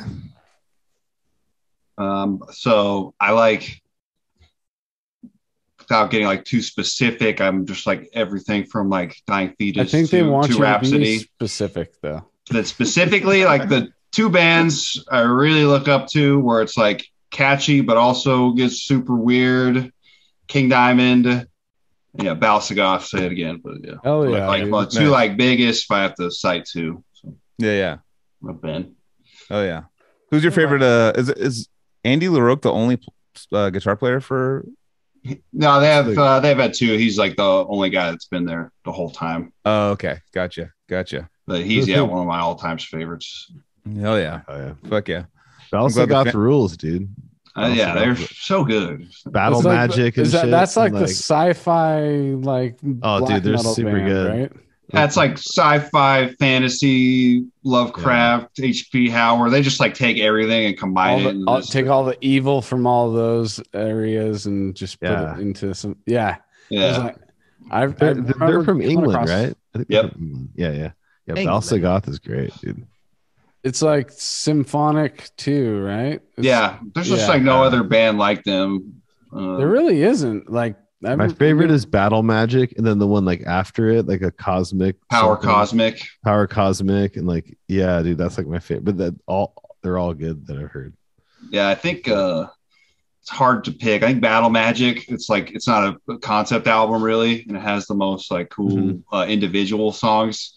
But the crows will pick your bones. Yes. Yes, I love that album. Have you heard that, Anthony? You've heard that shit. No, right? dude, I've only heard What? one. I've only heard Oh. one Balsagoth album that I don't even know what it's called. I'm trying to fucking figure it out right Well, now. Battle Magic is the one that we always like used to have, and then Mhm. we like got the other one. I heard, like, stumbled other ones across it in like a black metal rabbit hole of like Dimmu Borgir style black metal, and it somehow got. I just remember getting to Balsagoth somehow. It's way more playful Yeah, than Demi, you know. I mean, it's kind of got some power metal influence. Yeah, right? exactly. Yeah, more triumphant with you guys way more. as well, like trumpets and the power stuff. metal influence. Like you guys tastefully inject that into this more extreme style of, you know, because the death and black thing has been, you know, merging for, you know, decades, but this technical death metal mixed with black metal and heavy metal thrash and avant-garde. I really want to, I know I just keep saying that word, but I still want to give like a little like seasoning of avant-garde to you guys, dude, because there's certain things that I only hear in like these other. Have you talked about the artwork yet and the concepts and stuff? No, actually we haven't. I'm kind of curious about that because it is the newest thing from 2019. Is that the yeah okay, that super sick like crazy art with that like eye and the Oh, before we get into that, that's what I just wanted to finish what I was Mark Richards. Oh yeah, sorry, power go ahead, metal. Anthony. Yeah, sorry, I just wanted to get this out, taking the power metal aspect and throwing that in the mix of that is something that, you know, has been attempted and it didn't really, you know, resonate with me. But with you guys, like, because I like power metal, it's like kind of like keep your peanut butter out of my chocolate type deal. Like power metal and death metal don't really mix. You know, it's like oil and water almost for a lot. But then now you've taken me out of that and made me realize, like, no, dude, there can be power death metal, dude. And I think sound of Perseverance. Yeah, totally. Chuck was like a big power metal fan. Oh yeah, and there's certain aspects of that I definitely taste a lot of fucking Chuck Schuldiner in the like rhythms behind your solos, or not solos, but there's at least one. I think what is it? Back to the Jungle. That song's got a section in it that's totally Sounds of Perseverance vibe. Maybe like that. And like avant-garde. I mean, we all like prog rock too, and jazz fusion, and try to bring all that in like cool, interesting ways. And you did it all tastefully. That's the word that I like to use with you guys is tastefully. I think we balance each other.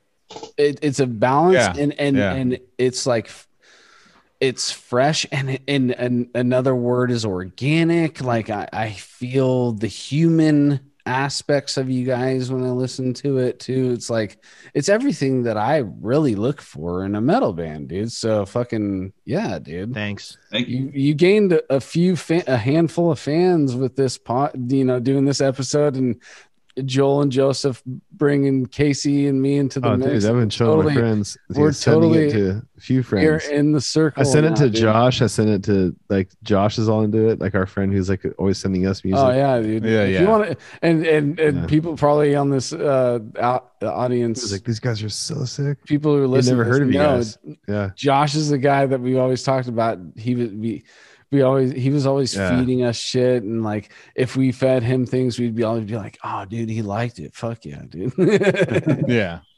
Well, let me just say, because I was the guy who found you guys out of the four of us, that I think it was a no clean singing blog post about you guys. I don't remember exactly, but for some reason, that's what I remember. They just did a write-up. So those write-ups are helpful because I'm just like, Xoth, that's a cool band name.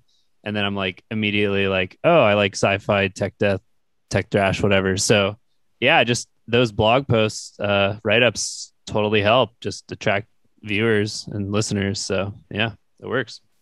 Dude, we're very grateful for all the really good ones we got. Yeah, we are. Yeah, dude. And being an independent DIY band too, I was actually somewhat surprised with how many questions we got for you guys too. Like Joseph's still got a list probably.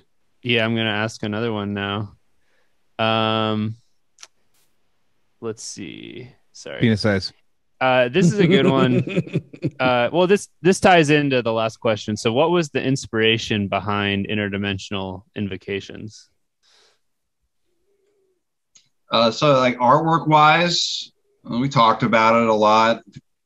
Wanted like some sort of ritual. Like a lot of our lyrics are about like interdimensional influence and stuff, like Lost ancient civilizations. Exactly. So I told Mark Richards, we're like, I want like a lost ancient city, a portal with some tentacled god coming out, and I want there to be like buildings within the portal that you glimpse of their like crazy architecture, and then these dudes with melting faces summoning them because their faces are melting because of what they see. And Mark did that. It was really cool. But yeah, it just came together pretty easily, I feel like. Yep. Are you guys into psychedelics?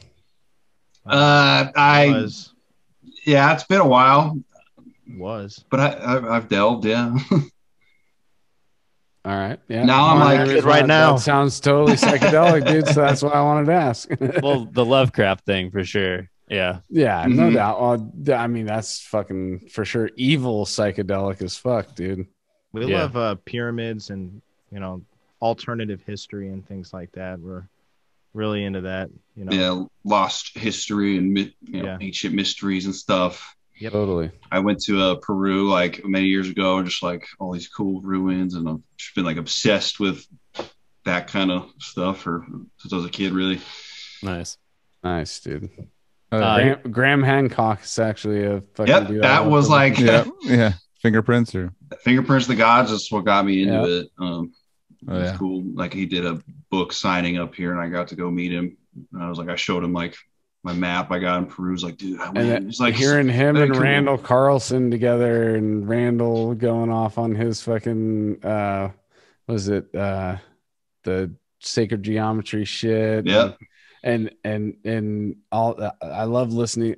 I'm too stupid to like fully absorb maybe I probably get like 0.005%. I can get like the grand picture. I'm like the same way. But I think he's on, they're onto something. Because I think there are like sacred geometry patterns that repeat in everything and like atomic levels. The fractal nature of everything, how, the fissures of giant valleys are the same as like fissures of rain going down fucking, it's just rain erosion on the Sphinx and stuff. It's like so much cool stuff. And I don't ever claim to be like, I know exactly how it happened in the lost city of Atlantis, but I just thinking about all the possibilities and not like thinking how much more fucking fun is it to think about history when you're thinking about that. It's weird when people get just dogmatic about things and like we have it all figured out. And I just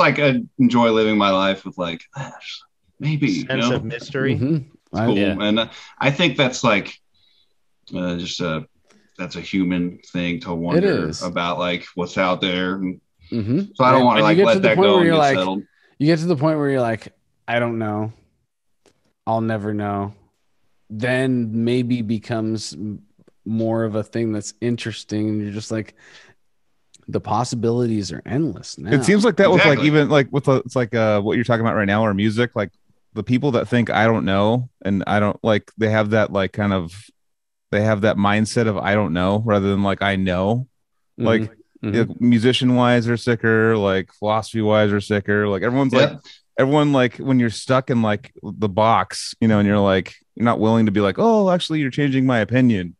Like that's like where like a lot of things like come from people. One of the more visual representations of what you guys are talking about, of just like seeing things in history, like kind of be everywhere kind of thing. It's like someone showed me recently a picture of like a human eye like zoomed in on, and then they showed me a nebula, and it looked exactly, because I couldn't tell which one was which. And I was like, what the fuck? Is there like some sort of link that like is here that I'm just like, it looks the same, dude. It's like literally looks the same. I'm just and from like even Carl Sagan, like from Stardust. So whether it's, I think science and the unseen will come together one day, maybe. Totally. My cat's for any of us. All of us are just going to keep fucking talking about it on podcasts until we die, and then we're solving it, dude. We're solving problems. The more you think you know, the less you really do. Exactly. That's what a good saying. It's like more money, more problems, dog. Yep. It's a wild thing though to be a dad and have kids going through their existential shit, you know. Yeah, I can. And having that real, I don't know. There's been questions that my kids, and I'll just look them straight in the face like, sorry, dude, I don't know the answer to that question. None of us do, you know. And once you come to terms with that, then we're all going to have a much better time, you know. Like, we all got to that point. It's just like, we don't fucking know.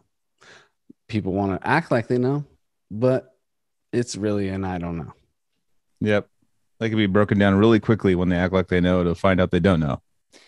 Or if they ask me, I'll be like, well, here's the literature on that. Aristotle said this. And then from there, it went down. We'll just sick the professor on them and just be I'm like, down with books too. Yeah. Yeah, I read Burks, dude. Here's a I read Burke. That's an anal cunt. That's an anal cunt callback. That's just so everybody knows. Joel had an anal cunt callback right now. Yeah, that one of our buddies, or one of my buddies. I don't know if you guys know, but the guy that he interviews bands in Sacramento. He interviewed Seth Putnam, and he was fucking just got back from his stroke. He's fucking wasted, and like he's asked. It's like one of the funniest fucking. Like Suicide Silence actually showed it to me. They brought me on their bus and Dan did just showed me the interview, and he just like, they're like, what do you like to read on the road? He's all, I don't know, dude. I don't read Burks, dude. I don't fucking know. Now it's an inside joke with all of us, like every one of my life now. Like every time someone brings up a Burks, it's the most depressing and greatest interview in rock and roll history, dude. Yeah. Oh. All right, here's a question. I got at least 3 questions for you guys. What's the best Manowar record? Louder Than Hell. I like In the Glory Ride, Hail to England, Kings of Metal. I'm about to just list all the 80s albums, so it's hard to choose. But yeah, I really love Manowar, sick band. Okay. I hope that makes the question asker happy, because I have nothing to add to that. Tyler solo record status update. Yeah, so a couple people know I'm working on like a kind of synth soundtrack sort of album. Oh, cool. It's like half done. I've been thinking lately I'm just gonna put it out as an EP and stop being like, well, when I get this. So, so there's what kind of genre would you say? Like you said synth, but what is it, like 80s dark wave synth, or what kind of synth is it?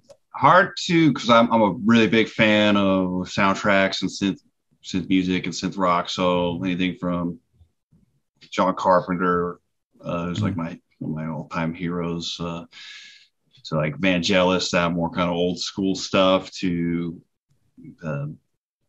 newer things, Carpenter, Brute. I really like all that. So it's just kind of like I took like movies I like, Escape from New York, Zombie, and kind of like thought, okay, if I was to make those kind of movies and what the soundtrack would be, and that was kind of like my inspiration for it. I feel like just like a psychic thought I just had just now, which I'm not a psychic and I can't even like read, but I feel like you should. I feel like you're kind of like a movie composer guy, and I just feel like that's like my dream. That's like my dream job is to do that. So maybe one. I know Mike Keane from the Faceless. Like we talk every now and then. He's like composing stuff for TV shows and stuff, and getting paid pretty good doing it. Just locks himself in his little dungeon, just like fucking composes for the. I feel like, I don't know, the way you were just explaining. I'm just telling you your future. I hope so. I'd love to do that. Like, I really would. Cookie's fortune. Yes. Exactly. All right, another question. Sorry. No, it's good. We didn't get Ben's. Oh, Ben. Oh shit. I'm drunk. Well, I thought that last question was just about Tyler's solo record. Okay. So here, what do you hey Ben, what do you think about what Tyler's solo project? I thought it was a status update for both of them. I didn't know he was actually doing something like that, and he's my next door neighbor and best friend. Oh, so we're causing you guys are drama. next door from each other right now? Yeah. Sick, dude. Yeah. We got this operation on lockdown. Damn. Oh yeah. Where are you? So you guys are in Seattle? Yeah, Yep. Nice. North Side. Oh damn, Northside Seattle. Side. North Side. That's where I lost my From the hearing. Fuck track. Seattle. El Corazon. yeah, I great blew out my place. ear there. Yeah. So I'm like deaf in one ear because of that place. But anyways, Yeah. we talk about that later. All right, this is the last fan question that well, there are more, but I think we've hit them. I can double check. But this one is, if you guys weren't playing music, what other shenanigans would you guys get yourselves into? Shenanigans. That's a good Um, answer. Just I'll probably yeah, write. Probably write more. Focus on writing or writing movie. stories, writing yeah, poetry. stories. Oh, cool. I'll write Nice. some stories, but I just shelve it. Yeah, that's Yeah. what most of us writers do. Most Shelve it. 90% of anything I've written has not been seen by anybody. And actually, probably like 90% of everything that has been seen really hasn't been seen. Mhm. Because nobody reads death metal lyrics, dude. So Ben, what kind of like genre of stories do you tell? Like or write? Sorry. Avant-garde. Ooh, Boom. The word Uh, of the podcast. It's pretty weird stuff. It's That just I would means say- everything. I would say avant-garde satire. Okay. But fiction. Please Nice. send it to me, dude. I'm Nah, like the dude. one fan. I'm the one fan. Nah, you don't want to Open your heart, dude. Open I'm your the heart. one man. fan. I told Ben you need a pen name for that. Yeah, it's I should know that it's pretty shit. brutal. I mean, it's satire, but in today's day and age, we'll just leave it at that. Okay, I'm 37, dude. I don't know what All right. today's day and age is, dude. All right. Yeah, send it. Yeah. I'd I'll love to send read it. I'll send Oh it. yeah. All right. I don't read, but yeah. And besides music, I would be producing. Also, if you guys can plug my email address, if anybody needs anything mixed, I mean, I'm looking for that. Looking for It was you texted it to me, was it? benlawrencebennett@gmail.com. And where can they hear samples of the stuff you've done? The first Xoth album. Okay. Is there anything else you've done? A few other things, but I mean that's probably the most recent one. I have a couple things in the pipeline, but that's hush hush for now. Nice. So Oh yeah. So you have a sample and an email address if you want someone. If you're in Seattle, you're trying to get fucking anybody for mixing, Mixing? engineering, anything. Fuck yeah. nice. Awesome, man. Thanks. Did you What study any of that at MI? Did you go into any of that stuff at MI? Or was I it didn't. I did it partially. I did the bass program, then I switched to something called independent artist, which was like business and production, Yeah. independent artist. Yeah. That's like maybe the best program thing, actually. Yeah, it was I because was like, I should have done that one. it's all the tools that we use now. So planting Oh, good yeah. seeds in my head. We all took dependent artists and we just signed to a label. Yeah. They're like, here's your baba goo goo ga. Yeah. Like, oh, a jelly sandwich? I've never had one of these before. Yeah. But no, yeah, fuck, that's awesome, dude. That sounds like an actual like really good class because then there's a lot of places to learn theory and a lot of places to like learn music. But if you're actually when you're at music school, like might as well like learn the business part of it because we have contracts come out like what I don't know. Let me read it real quick. Well, we have to have a lawyer look at it or something. It's like it's like I have no idea, even though it's like pretty laid out pretty cleanly. It's like it still might mean something else or something like. Yeah. You can get roped into another deal that you have no idea about, and I don't know. It's just like that legal language is a little fucking finicky. Yeah. It's predatory. Yeah, I agree. As I've gotten deeper into it, I've realized business is sick. Like knowing business, how to do it. I wish I had cared about it more, but I was like, I just want to go to a liberal arts school and study books and not care about that. I'm like, damn, like never thought I would regret having like studied business, but here I am wanting to start my own businesses and Should not be knowing standard. how to fucking start. Yeah. Yeah, So- it should be in schools, like like They in don't high want you to school be stuff. independent. No. It's like they want the dependent artist class over at Yeah. room 6A. They don't want you. Yeah. No, totally. I mean, I was the guy that's like, oh, dude, everyone's becoming a business major. Like, what a waste. All these, they could have studied something cool. But now I'm like, well, look what you can do with not business majors, nothing. So. Some That's sort true. of balance. Some Well, sort of business balance. is very like you can be in so many different genres of life. You know, it's like whereas a lot of these other majors are very specific. Like business is like just business. You could run a fucking exactly like a fish tank company. Like I want to have to be the best at fish tanks, dude. You know, I think in America, like we have like culture, like such a rich culture. So we all have like our aesthetics and everything comes from culture. So we don't need that from like school. Like we need business taught so that we can like take whatever we learn from culture and our ideas and leverage it. It's not like we need the cultural exposure necessarily coming from our educational systems. No, totally. You do. Stay in debt. Mm-hmm. Yeah. I'm saying this as a college instructor saying this. So, yeah.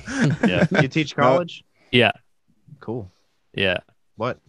Yeah, when I called him the professor earlier, it wasn't joking, dude. Professor, dude. Philosophy, humanities, writing, sick, music. Badass. Yeah. Use words. He was read Burks. Shenanigans. I read a lot of Burks to get a degree. All right. So this one dude asked 6 questions. So you ready? Let's go through them. The next hour. All right. We can do a rapid question thing. Yeah, let's do quick fire. All right. Yeah. See if it is. Yeah. If it's framed that way. Pope Adrian 37th asks, number 1, how does the creative process? Not only is this 6 parts, each part. This first one is 4 parts. So damn. So question 1. He's into tech questions. Yeah. How does the exactly? How does the creative? That's hilarious. It's really one question now that I'm reading it. How does the creative process usually start? And then bass first, sick riff, build from there. Here's the lyrics I have. I guess these are all like ways they might start. He's like suggesting answers. So, but it's just about the creative process for a song.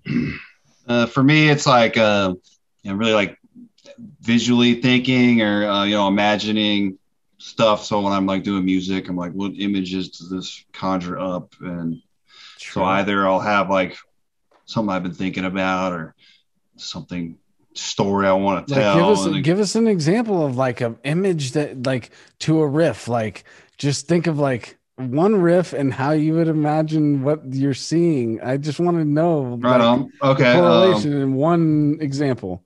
Mountain Machines, like the intro of that song. I just kind of pictured giant snow-capped mountains and big like mecha tentacled creatures that have taken over, and it's like, whoa.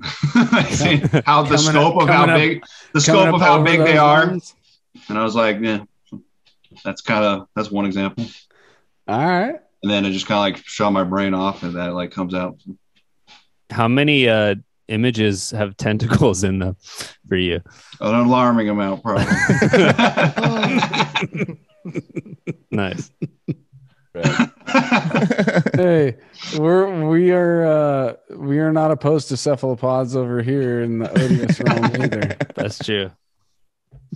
All right. Question 2 is kind of a repeat, so I'm skipping down. You guys have a great mix between instruments where I never feel like I'm being driven to focus on a particular instrument. How do you approach the balancing of who gets the moment to shine during programming? I think they mean producing or writing or something. Yeah. I think that it's just natural with our personalities and our friendship. We all feel more or less like we kind of keep each other in check. So we're all even playing grounds, and I think that comes out in the music. So definitely just on the same kind of wavelength, kind of like if someone wants to change something, it's not like, well, dude, it's not like that ever. It's like, okay, well, let's it's like, it makes perfect sense. Yeah. Where does Ben get his boots? So my boots, my father-in-law bought them for me in a small village on the mountains in the south side of Mexico City called Ajusco. He took me up there to get some boots. Is it like, how many pairs of boots do you have? That's my only pair. Okay, so it's just one pair. Yeah, I'm trying to get some neon green ones. Oh, live shit. performance. but they're hella expensive. So. Black light reactive boot. Dude, you got to go. Like, there's this one town in Mexico. A lot of my buddies from Mexico they show me pictures and stuff. They have those boots that have like they're cowboy boots. Oh, I know. But they have they have like the toe that goes up to like your shoulder, pretty much. It like curls around. Yeah. I forgot about that. No, they literally like the big festival out there. I forget what fucking dance. part of Mexico. Yeah, the dance. There's a dance. Yeah, Michoacan. That's right.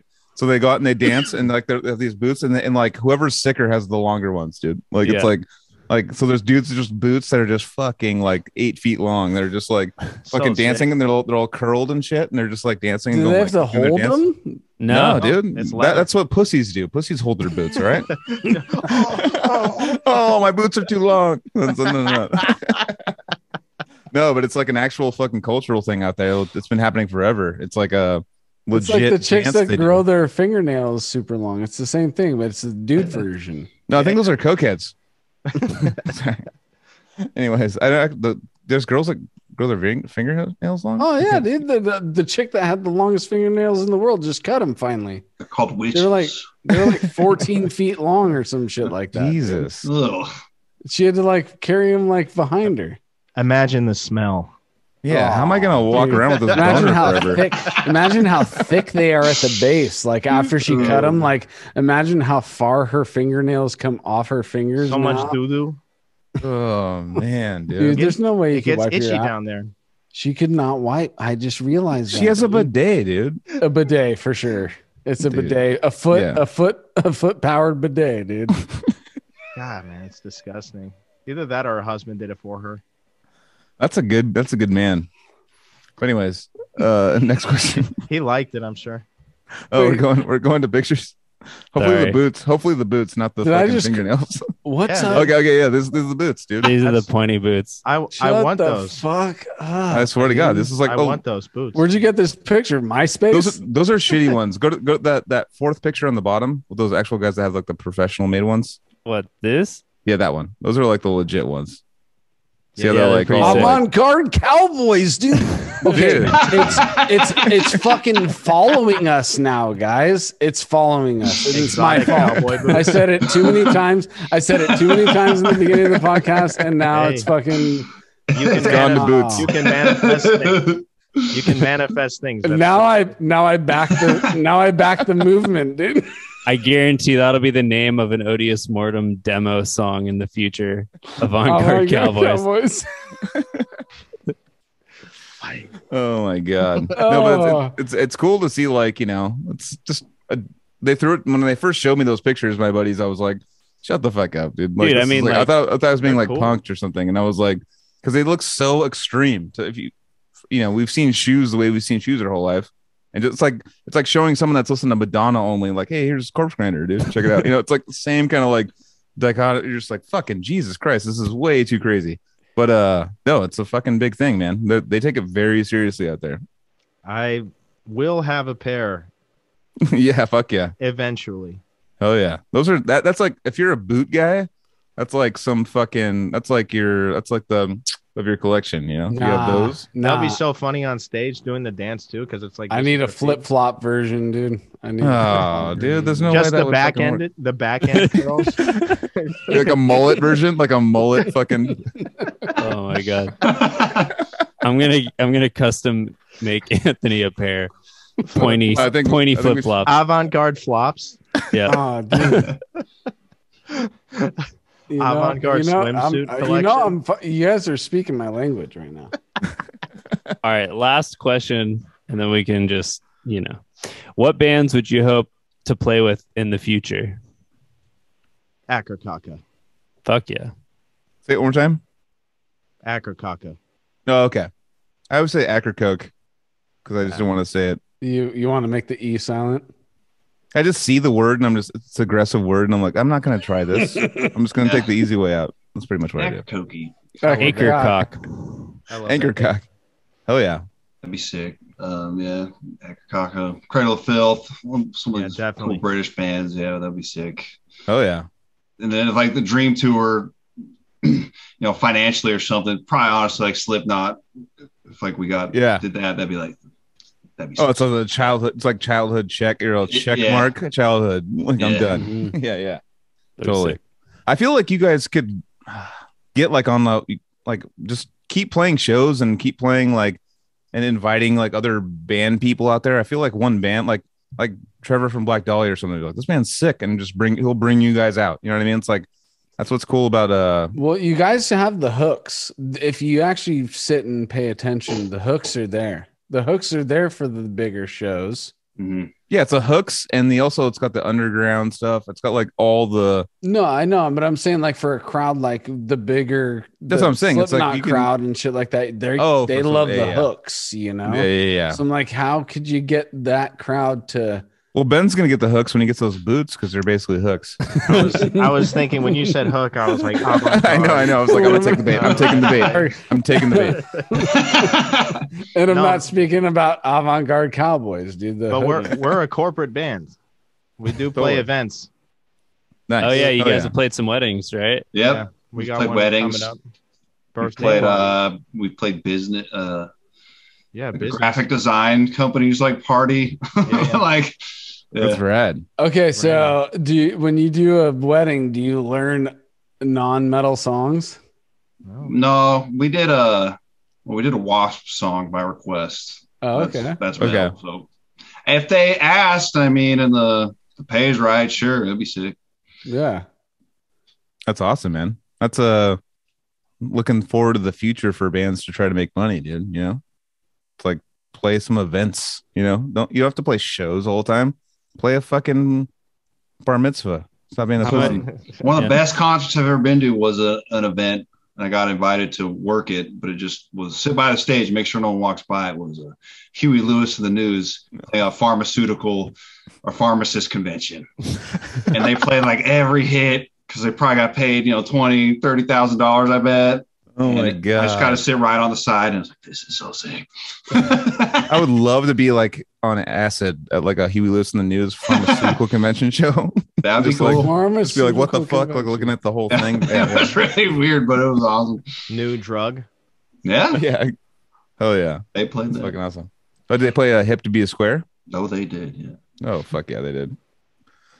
Yeah, I'm Fucking sure gangster ass they're song. definitely gonna get all the hits out, dude. I've seen them twice, and the first time was at a casino, and they played like mostly new songs and like weird doo-wop stuff, and the music was really quiet, and I could hear all the upbeats talking over it, and I was like really pissed off. But then that was like the redemption show was really cool. That I'm is gonna something. Okay. Sorry, I was just gonna say I'm gonna sound like an idiot right now, but was it Back to the Future? Was Oh yeah, Lewis in yeah. the When News? I hear Huey Lewis, That's I the just think of Back to the power Future. of love. Yeah, Yeah. Okay. I'm a big fan. Yeah, Oh, that's yeah. like literally the implantation that you have as a child is like when you hear Huey Lewis again, you're like, oh, Back to the Future. You know, your Mhm. brain goes Back to the Future. Like it's Yeah. like Or perfect American fucking product Psycho, placement. right? It's like- Oh, yeah. Yeah, that Classic big monologue monologue. that he had on it. Yeah. Oh, it Yeah. is. But he had Yeah. that song Back in Time too. Back in Time. You know. Yeah, that's right. That's a The good one. third one. Did he make them? I That think was he made a them good both one, for yeah. Back to the Future 1 and 2 or something. Yeah, yeah. That's crazy how it paints like a whole movie for me just hearing like his voice. Like Mhm. it's like doesn't matter what he says. I'm Yeah. just like, oh, back. It's like it was like already like locked in as a kid. I was like, all right, that's Back to the Yep. Future. Let's move on. The whole line is like, don't need a credit card to ride on this train. It's like, what? You don't need a credit card? Like, what is that? Like that line always just. But check it out, dude. Peter Cetera is Karate Kid and 3 Men and a Baby on the same album, dude. It's Power. Wait, no, I just said Power of Love with Huey and Lewis. Is it the same song? Power of Love for Karate Kid? Am I right? I think Karate Kid isn't that like you're the best around. Oh yeah, Is yeah. that Karate Kid? I think. No, dude. Peter Cetera had a song on the Talking on about the Back to the Karate Future. Kid. Back to the Future. No. I moved on to Oh, sorry. Fuck. Now I'm fucking up his name. I'm sorry. Peter Rick. Cetera. My bad. Peter Cetera. He had a song on Karate Kid and in 3 Men and a Baby, and they were both on the same album. I don't know. Now it's fucking stupid. Now that I have nothing to. Is I have that nothing the to guy add. from The Room? The movie The Room? Greg Sestera? Just nobody's kidding. seen The Room. I heard about The Room, but I've never actually seen it, dude. Is So the good. room like it's the one? that's known as like one of the worst movies of all time? Is that? But it's the worst best. That's It's what like it's like a Troll 2 kind of thing. It's a movie. Yeah, there's very very like dudes that I highly respect that love that shit. So I'm like, It's pretty good. I love awkward, shitty like moments. That's like my favorite part of life. I haven't. I can't like. I'm not mentioning The Room, but like Troll 2, like how like it's supposed to be known as the worst movie, like quote unquote worst movie of all time. Like I love the way actors come in and just like say something all shitty and walk out. Like it's like one of the best comedies of my life. It was like seeing like watching actual fuck ups when they think they're just nailing it. Like that's like I don't know. I just love that. Shitty acting. Troll 2 is good. The documentary they made on it, and that's right. Like a fest, and everyone's laughing at it, and then the director's like, "No one understands my movie," and he's like, he still thinks it's like really serious to this day. And I think that makes it better because like intended to be bad. I know it's like a birds aren't real kind of thing. It's like no one like there's people that don't get it, and they come in, they're like, "What the fuck? Like, what are we talking about, dude?" And we're just like, "Fuck yeah, dude!" Like people that come in the birds aren't real shit. I'm just like, "Ooh, I can't wait. This is a new victim. We can like he's all, dude, I killed a bird the other day, dude." Like, Birds aren't real, huh? I don't know about birds. That's a movie. So no. So it's a satire group that got together. It's a one dude. I thought it was a movement. I mean, it kind of is. It is. No, it's definitely a movement, dude. They went to Twitter. They went to Twitter about 2 months ago, and they went there and they were fucking like thousands of people outside like protesting Twitter saying birds aren't real and that they have to change their logo. And the CEO came out and like got the joke. The CEO came out and was just all like, "Dude, we're gonna change our logo. Fuck this. We're done." And then he fucking resigned right afterwards. Damn. Like I know. I'm like, that's like they're like fucking gangster. And actually right now okay, but so real quick, I just want to know like what's their pitch? Like give it to me in it's like already two sentences. I shouldn't even have to tell you. I mean, I know that are birds real? Are birds real? Have you seen them? Birds are definitely real, dude. Okay. So let's people picketing that they're not. I don't know. I know, but they should be saying something like funny with it. Like it's all funny. Everyone's in character when they show up. It's all like a big joke. It's all like everyone's showing up. That's too avant-garde for me. Yeah, exactly. I want them to have like fake facts. Obviously for Anthony too. I want them to have fake facts. They have fake facts. They said that every bird was killed in like 1978 by the government, like 3.2 billion birds. That's what I'm looking for. And they go on the news and shit, and they like fucking like they buy billboards in LA saying birds aren't real and shit. And like they do like funny ass things. It's making fun of all the crazy conspiracy, like insane conspiracy people. I wonder if there's like one dude who really started Googling it, like those pigeons, dude. They do move kind of funny. Well, my favorite part is the people that go in the comments are like, "Dude, what are you talking about, dude? They're fucking real, dude." But and all the fucking people that are like in on the joke just like murder him. They're like, "What do you like? You're a spy, dude? What's going?" Like I don't know. They like all just like take him down. I don't know. It's like a big joke. But anyways, it's super funny. It's got multiple sects across the country. It's probably got 1 million followers. Well, birds aren't real, but I know that Xoth's fucking real, dude. And okay, that was good. That was a good segue. Right now, dude. I thought it would be awesome, dudes. I'm having a great time right now. Way to save the episode. The whole episode's gonna be ruined on birds aren't real. No, I'm gonna talk about it more. I asked the question, he answered it, and I loved it, dude. Yeah, people are making weird shit, and I love it. So what are you guys up to now? What's next for the band? You guys had a sick tour in fall 2021. It's been a couple months. What's going on now? Getting busy. Yeah. New album coming Finishing up. new album, yeah. Yep. Oh yeah. New designs, new merch. How far are you through the album right now? We have like too much music in a way. Not a problem. Gotta like narrow it down and see what we like. And as everyone knows, it's been a weird couple years, so it was like kind of hard to want to get creative at times. But we've pushed through, made some good stuff. But doing the tour really like reinvigorated us, I'd say, and gave us some power back. Yeah. Can I ask what the best shows on that tour were? Santa Cruz, obviously number one, and then obviously Santa Cruz was up there, but pretty much every show was really sick. Pomona was really good. Medford was fun. Albany. I Yeah. think probably the most people at a show is Albany, California. And we played with Succumb. That was like really surprising pretty how many good. people there were there. Yeah, They were all good Pomono did. shows. It didn't matter if there was 10 people or over 100. It was like everyone was stoked. Yeah, I really liked the Cupertino shows. That was all ages, Yeah. and X that was probably the most like crowd interaction response we had the whole time Oh, because fuck yeah. they're young and like had energy, but people were like singing along and jumping on stage and Making chimpanzee noises. yeah, Fuck yeah. That yeah. was sick.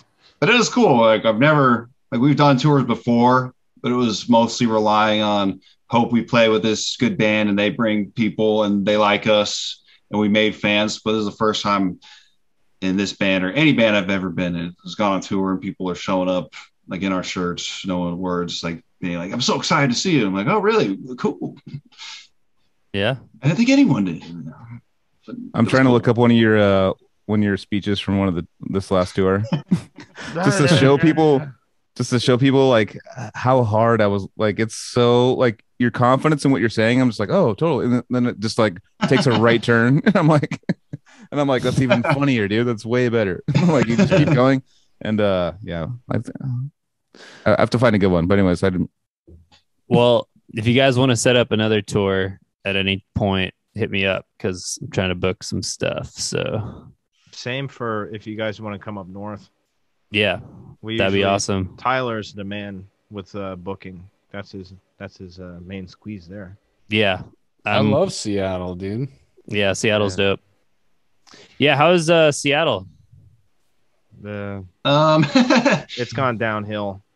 Hopefully no. it turns around, but the crime is pretty bad. It's kind of like a lot of big cities. It's just like more expensive and more gentrified, but also getting more shittier and dangerous too. And it's like you want to fight for it to make it a better place, but like it does kind of wear you down. And when I say I love Seattle, it's literally me popping into that place for one day and having a good time and then leaving. So it's like I shouldn't really. I'd be like, oh, dude, I had a good time in Seattle. Mhm. That's what. Yeah, so many No, it is. experiences. It's beautiful here. It is a beautiful. really cool city, and I've gotten like a lot out of living here, and met all my best all-time friends, and gotten a lot done. But I feel the same way about San Francisco too, dude. Like I don't like going into the city. It's not like chill. Very Yeah, you're, similar like, right there, too. situations. Totally. Yeah. Oh yeah, I think most people. I mean, it's like San Francisco kind of like went to Seattle and Portland, like kind of spread out. It's like those are kind of like the same spot now. You know what I mean? Like it's just kind of like you go there. Like as a kid, I went there for shows. It was like shows, like so much fun. Like you get there, see the show, get the fuck out of there, and then like you go back home. It's like for me that was like the allure of that, and like. Yeah.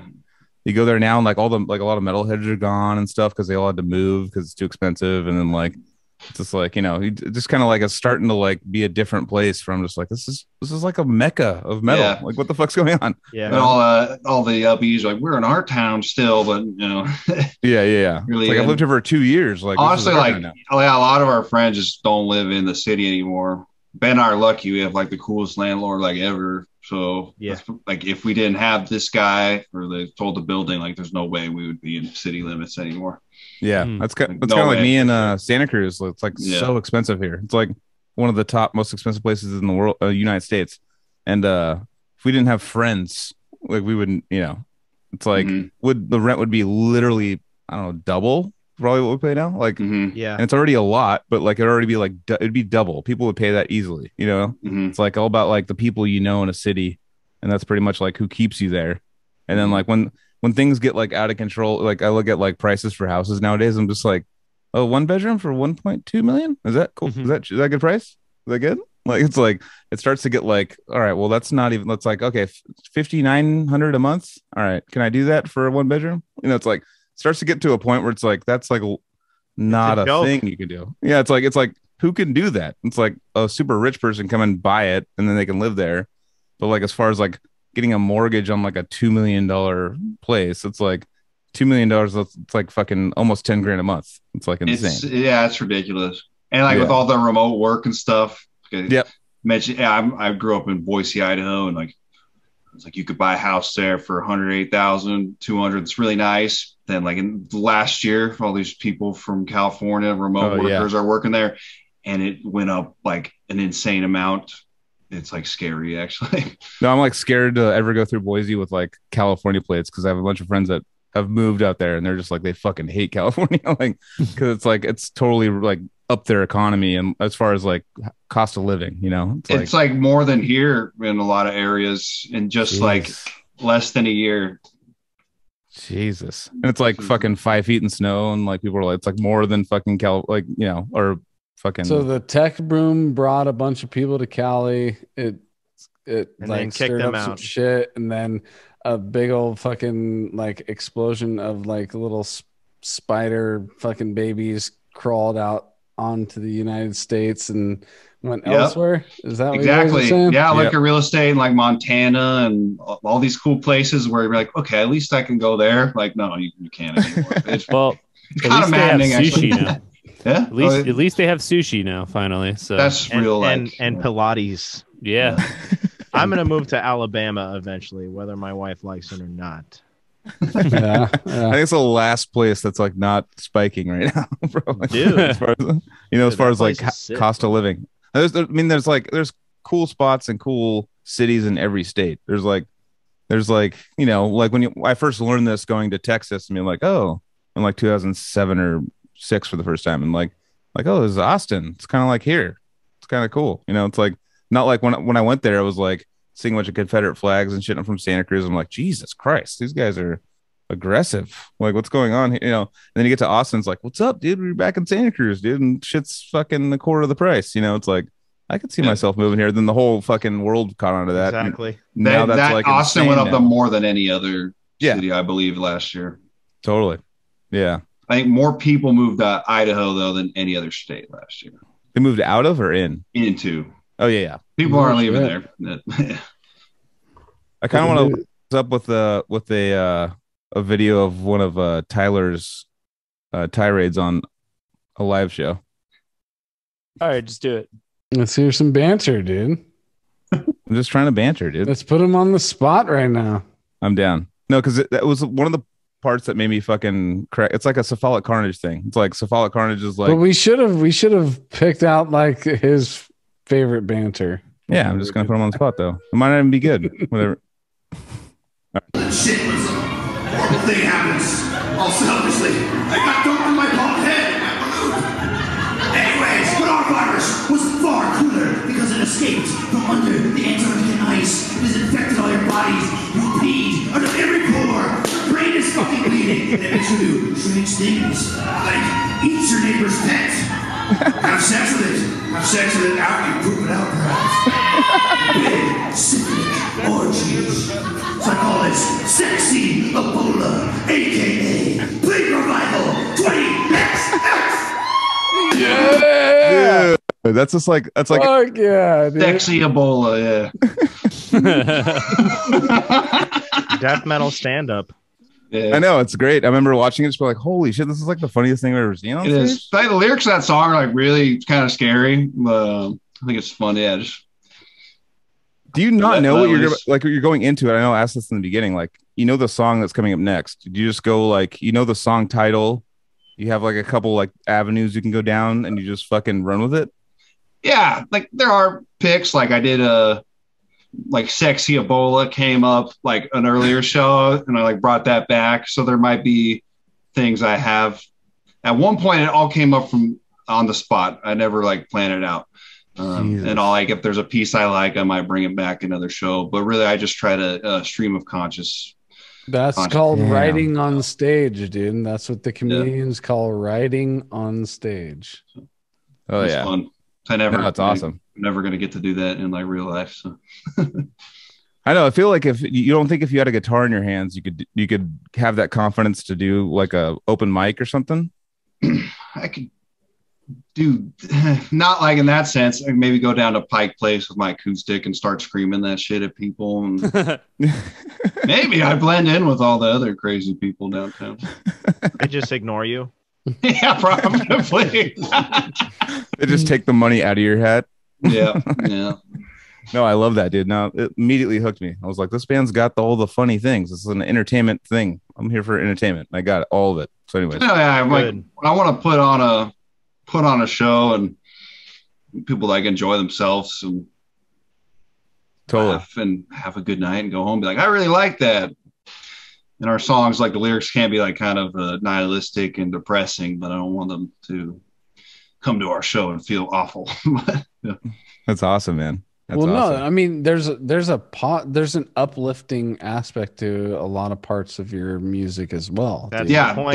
there are like, it is a lot of darkness, but in not every single song, but some of them we do throw in like a message of hope, I guess you could say. You guys fall into the category of what I call journey music. So if I'm on a long drive, your album will be played from front to back on that drive, and it will be the soundtrack to that drive until it's done.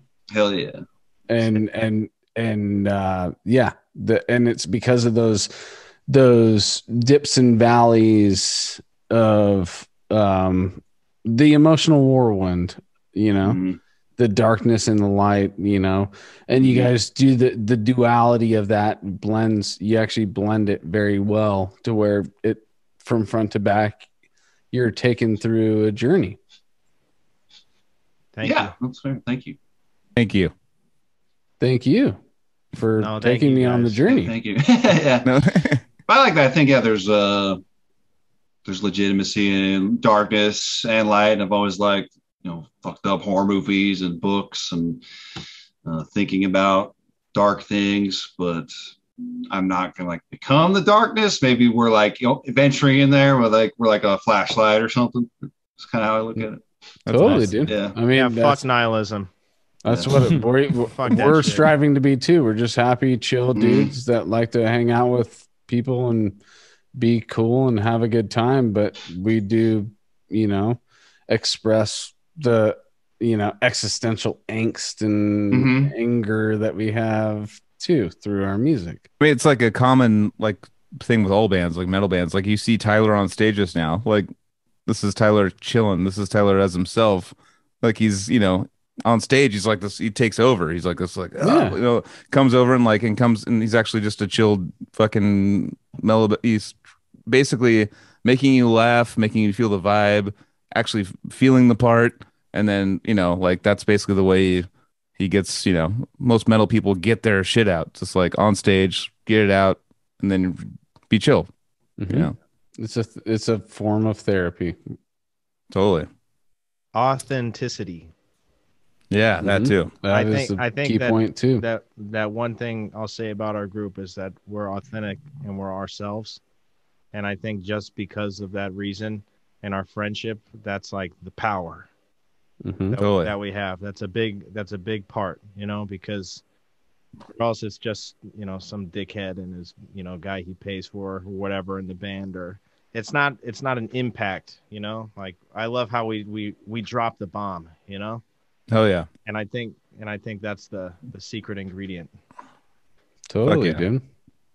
Hell yeah. Well, dude, I'm super stoked you guys decided to do this. And I remember me and Ben have been talking for a while back and forth, and I'm glad you guys all came on. And fucking Tyler, you're fucking awesome too, man. On stage, I was like blown away by your presence, and like I've said a million times.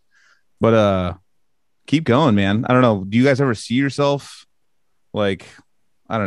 ever doing the metal blade thing, or is that just going to be DIY the whole way? They'd have to pay us out fat, and then it's more like you work for us, bitch. Yeah. I mean, of course, I would love to do bigger tours and all that. I would absolutely love to. Yeah. How it's going to happen remains to be seen, I guess. Yep. Well, fuck. Oh, I think if we keep going though, this will just become. People never stop creating, dude. Never stop creating, because you gain some fans just in this podcast right here, us alone, and all you regular dudes that watch this shit every week. If you have not listened to this band yet, get the fuck on it right now. Where can people buy your shit? Is it the Bandcamp? Is it the Bandcamp? All our albums are free to download too, or just pay what you want. Fuck yeah. It's on Spotify, Amazon, Apple, all that digital kid stuff. You shipped I remember I scrolled back to when you released, you guys said that you shipped like to like Kazakhstan and like all these other countries. It was pretty trippy. Like see where It is pretty wild to figure out like all the like little pockets of the world that you've reached, you know, just in general, us talking as artists that have put our music out, like to find out like there's a fan in the Congo and you're like, what the fuck in the Congo, dude? Yeah, It's awesome. It feels really good, dude. Just that's like the main thing for me. I know everybody wants to get paid and shit, but I'm like, also the distribution is I don't want to start that big conversation at the end of this again. It's too big. I just like people being exposed to the art. That's the main thing first. And then you come back if you really like it. Come back and buy a t-shirt. I'm sorry, I should have done this at the beginning, but I have a show to plug. I'm going to plug it right now, guys. Plug it. Go for Plug it. Plug me.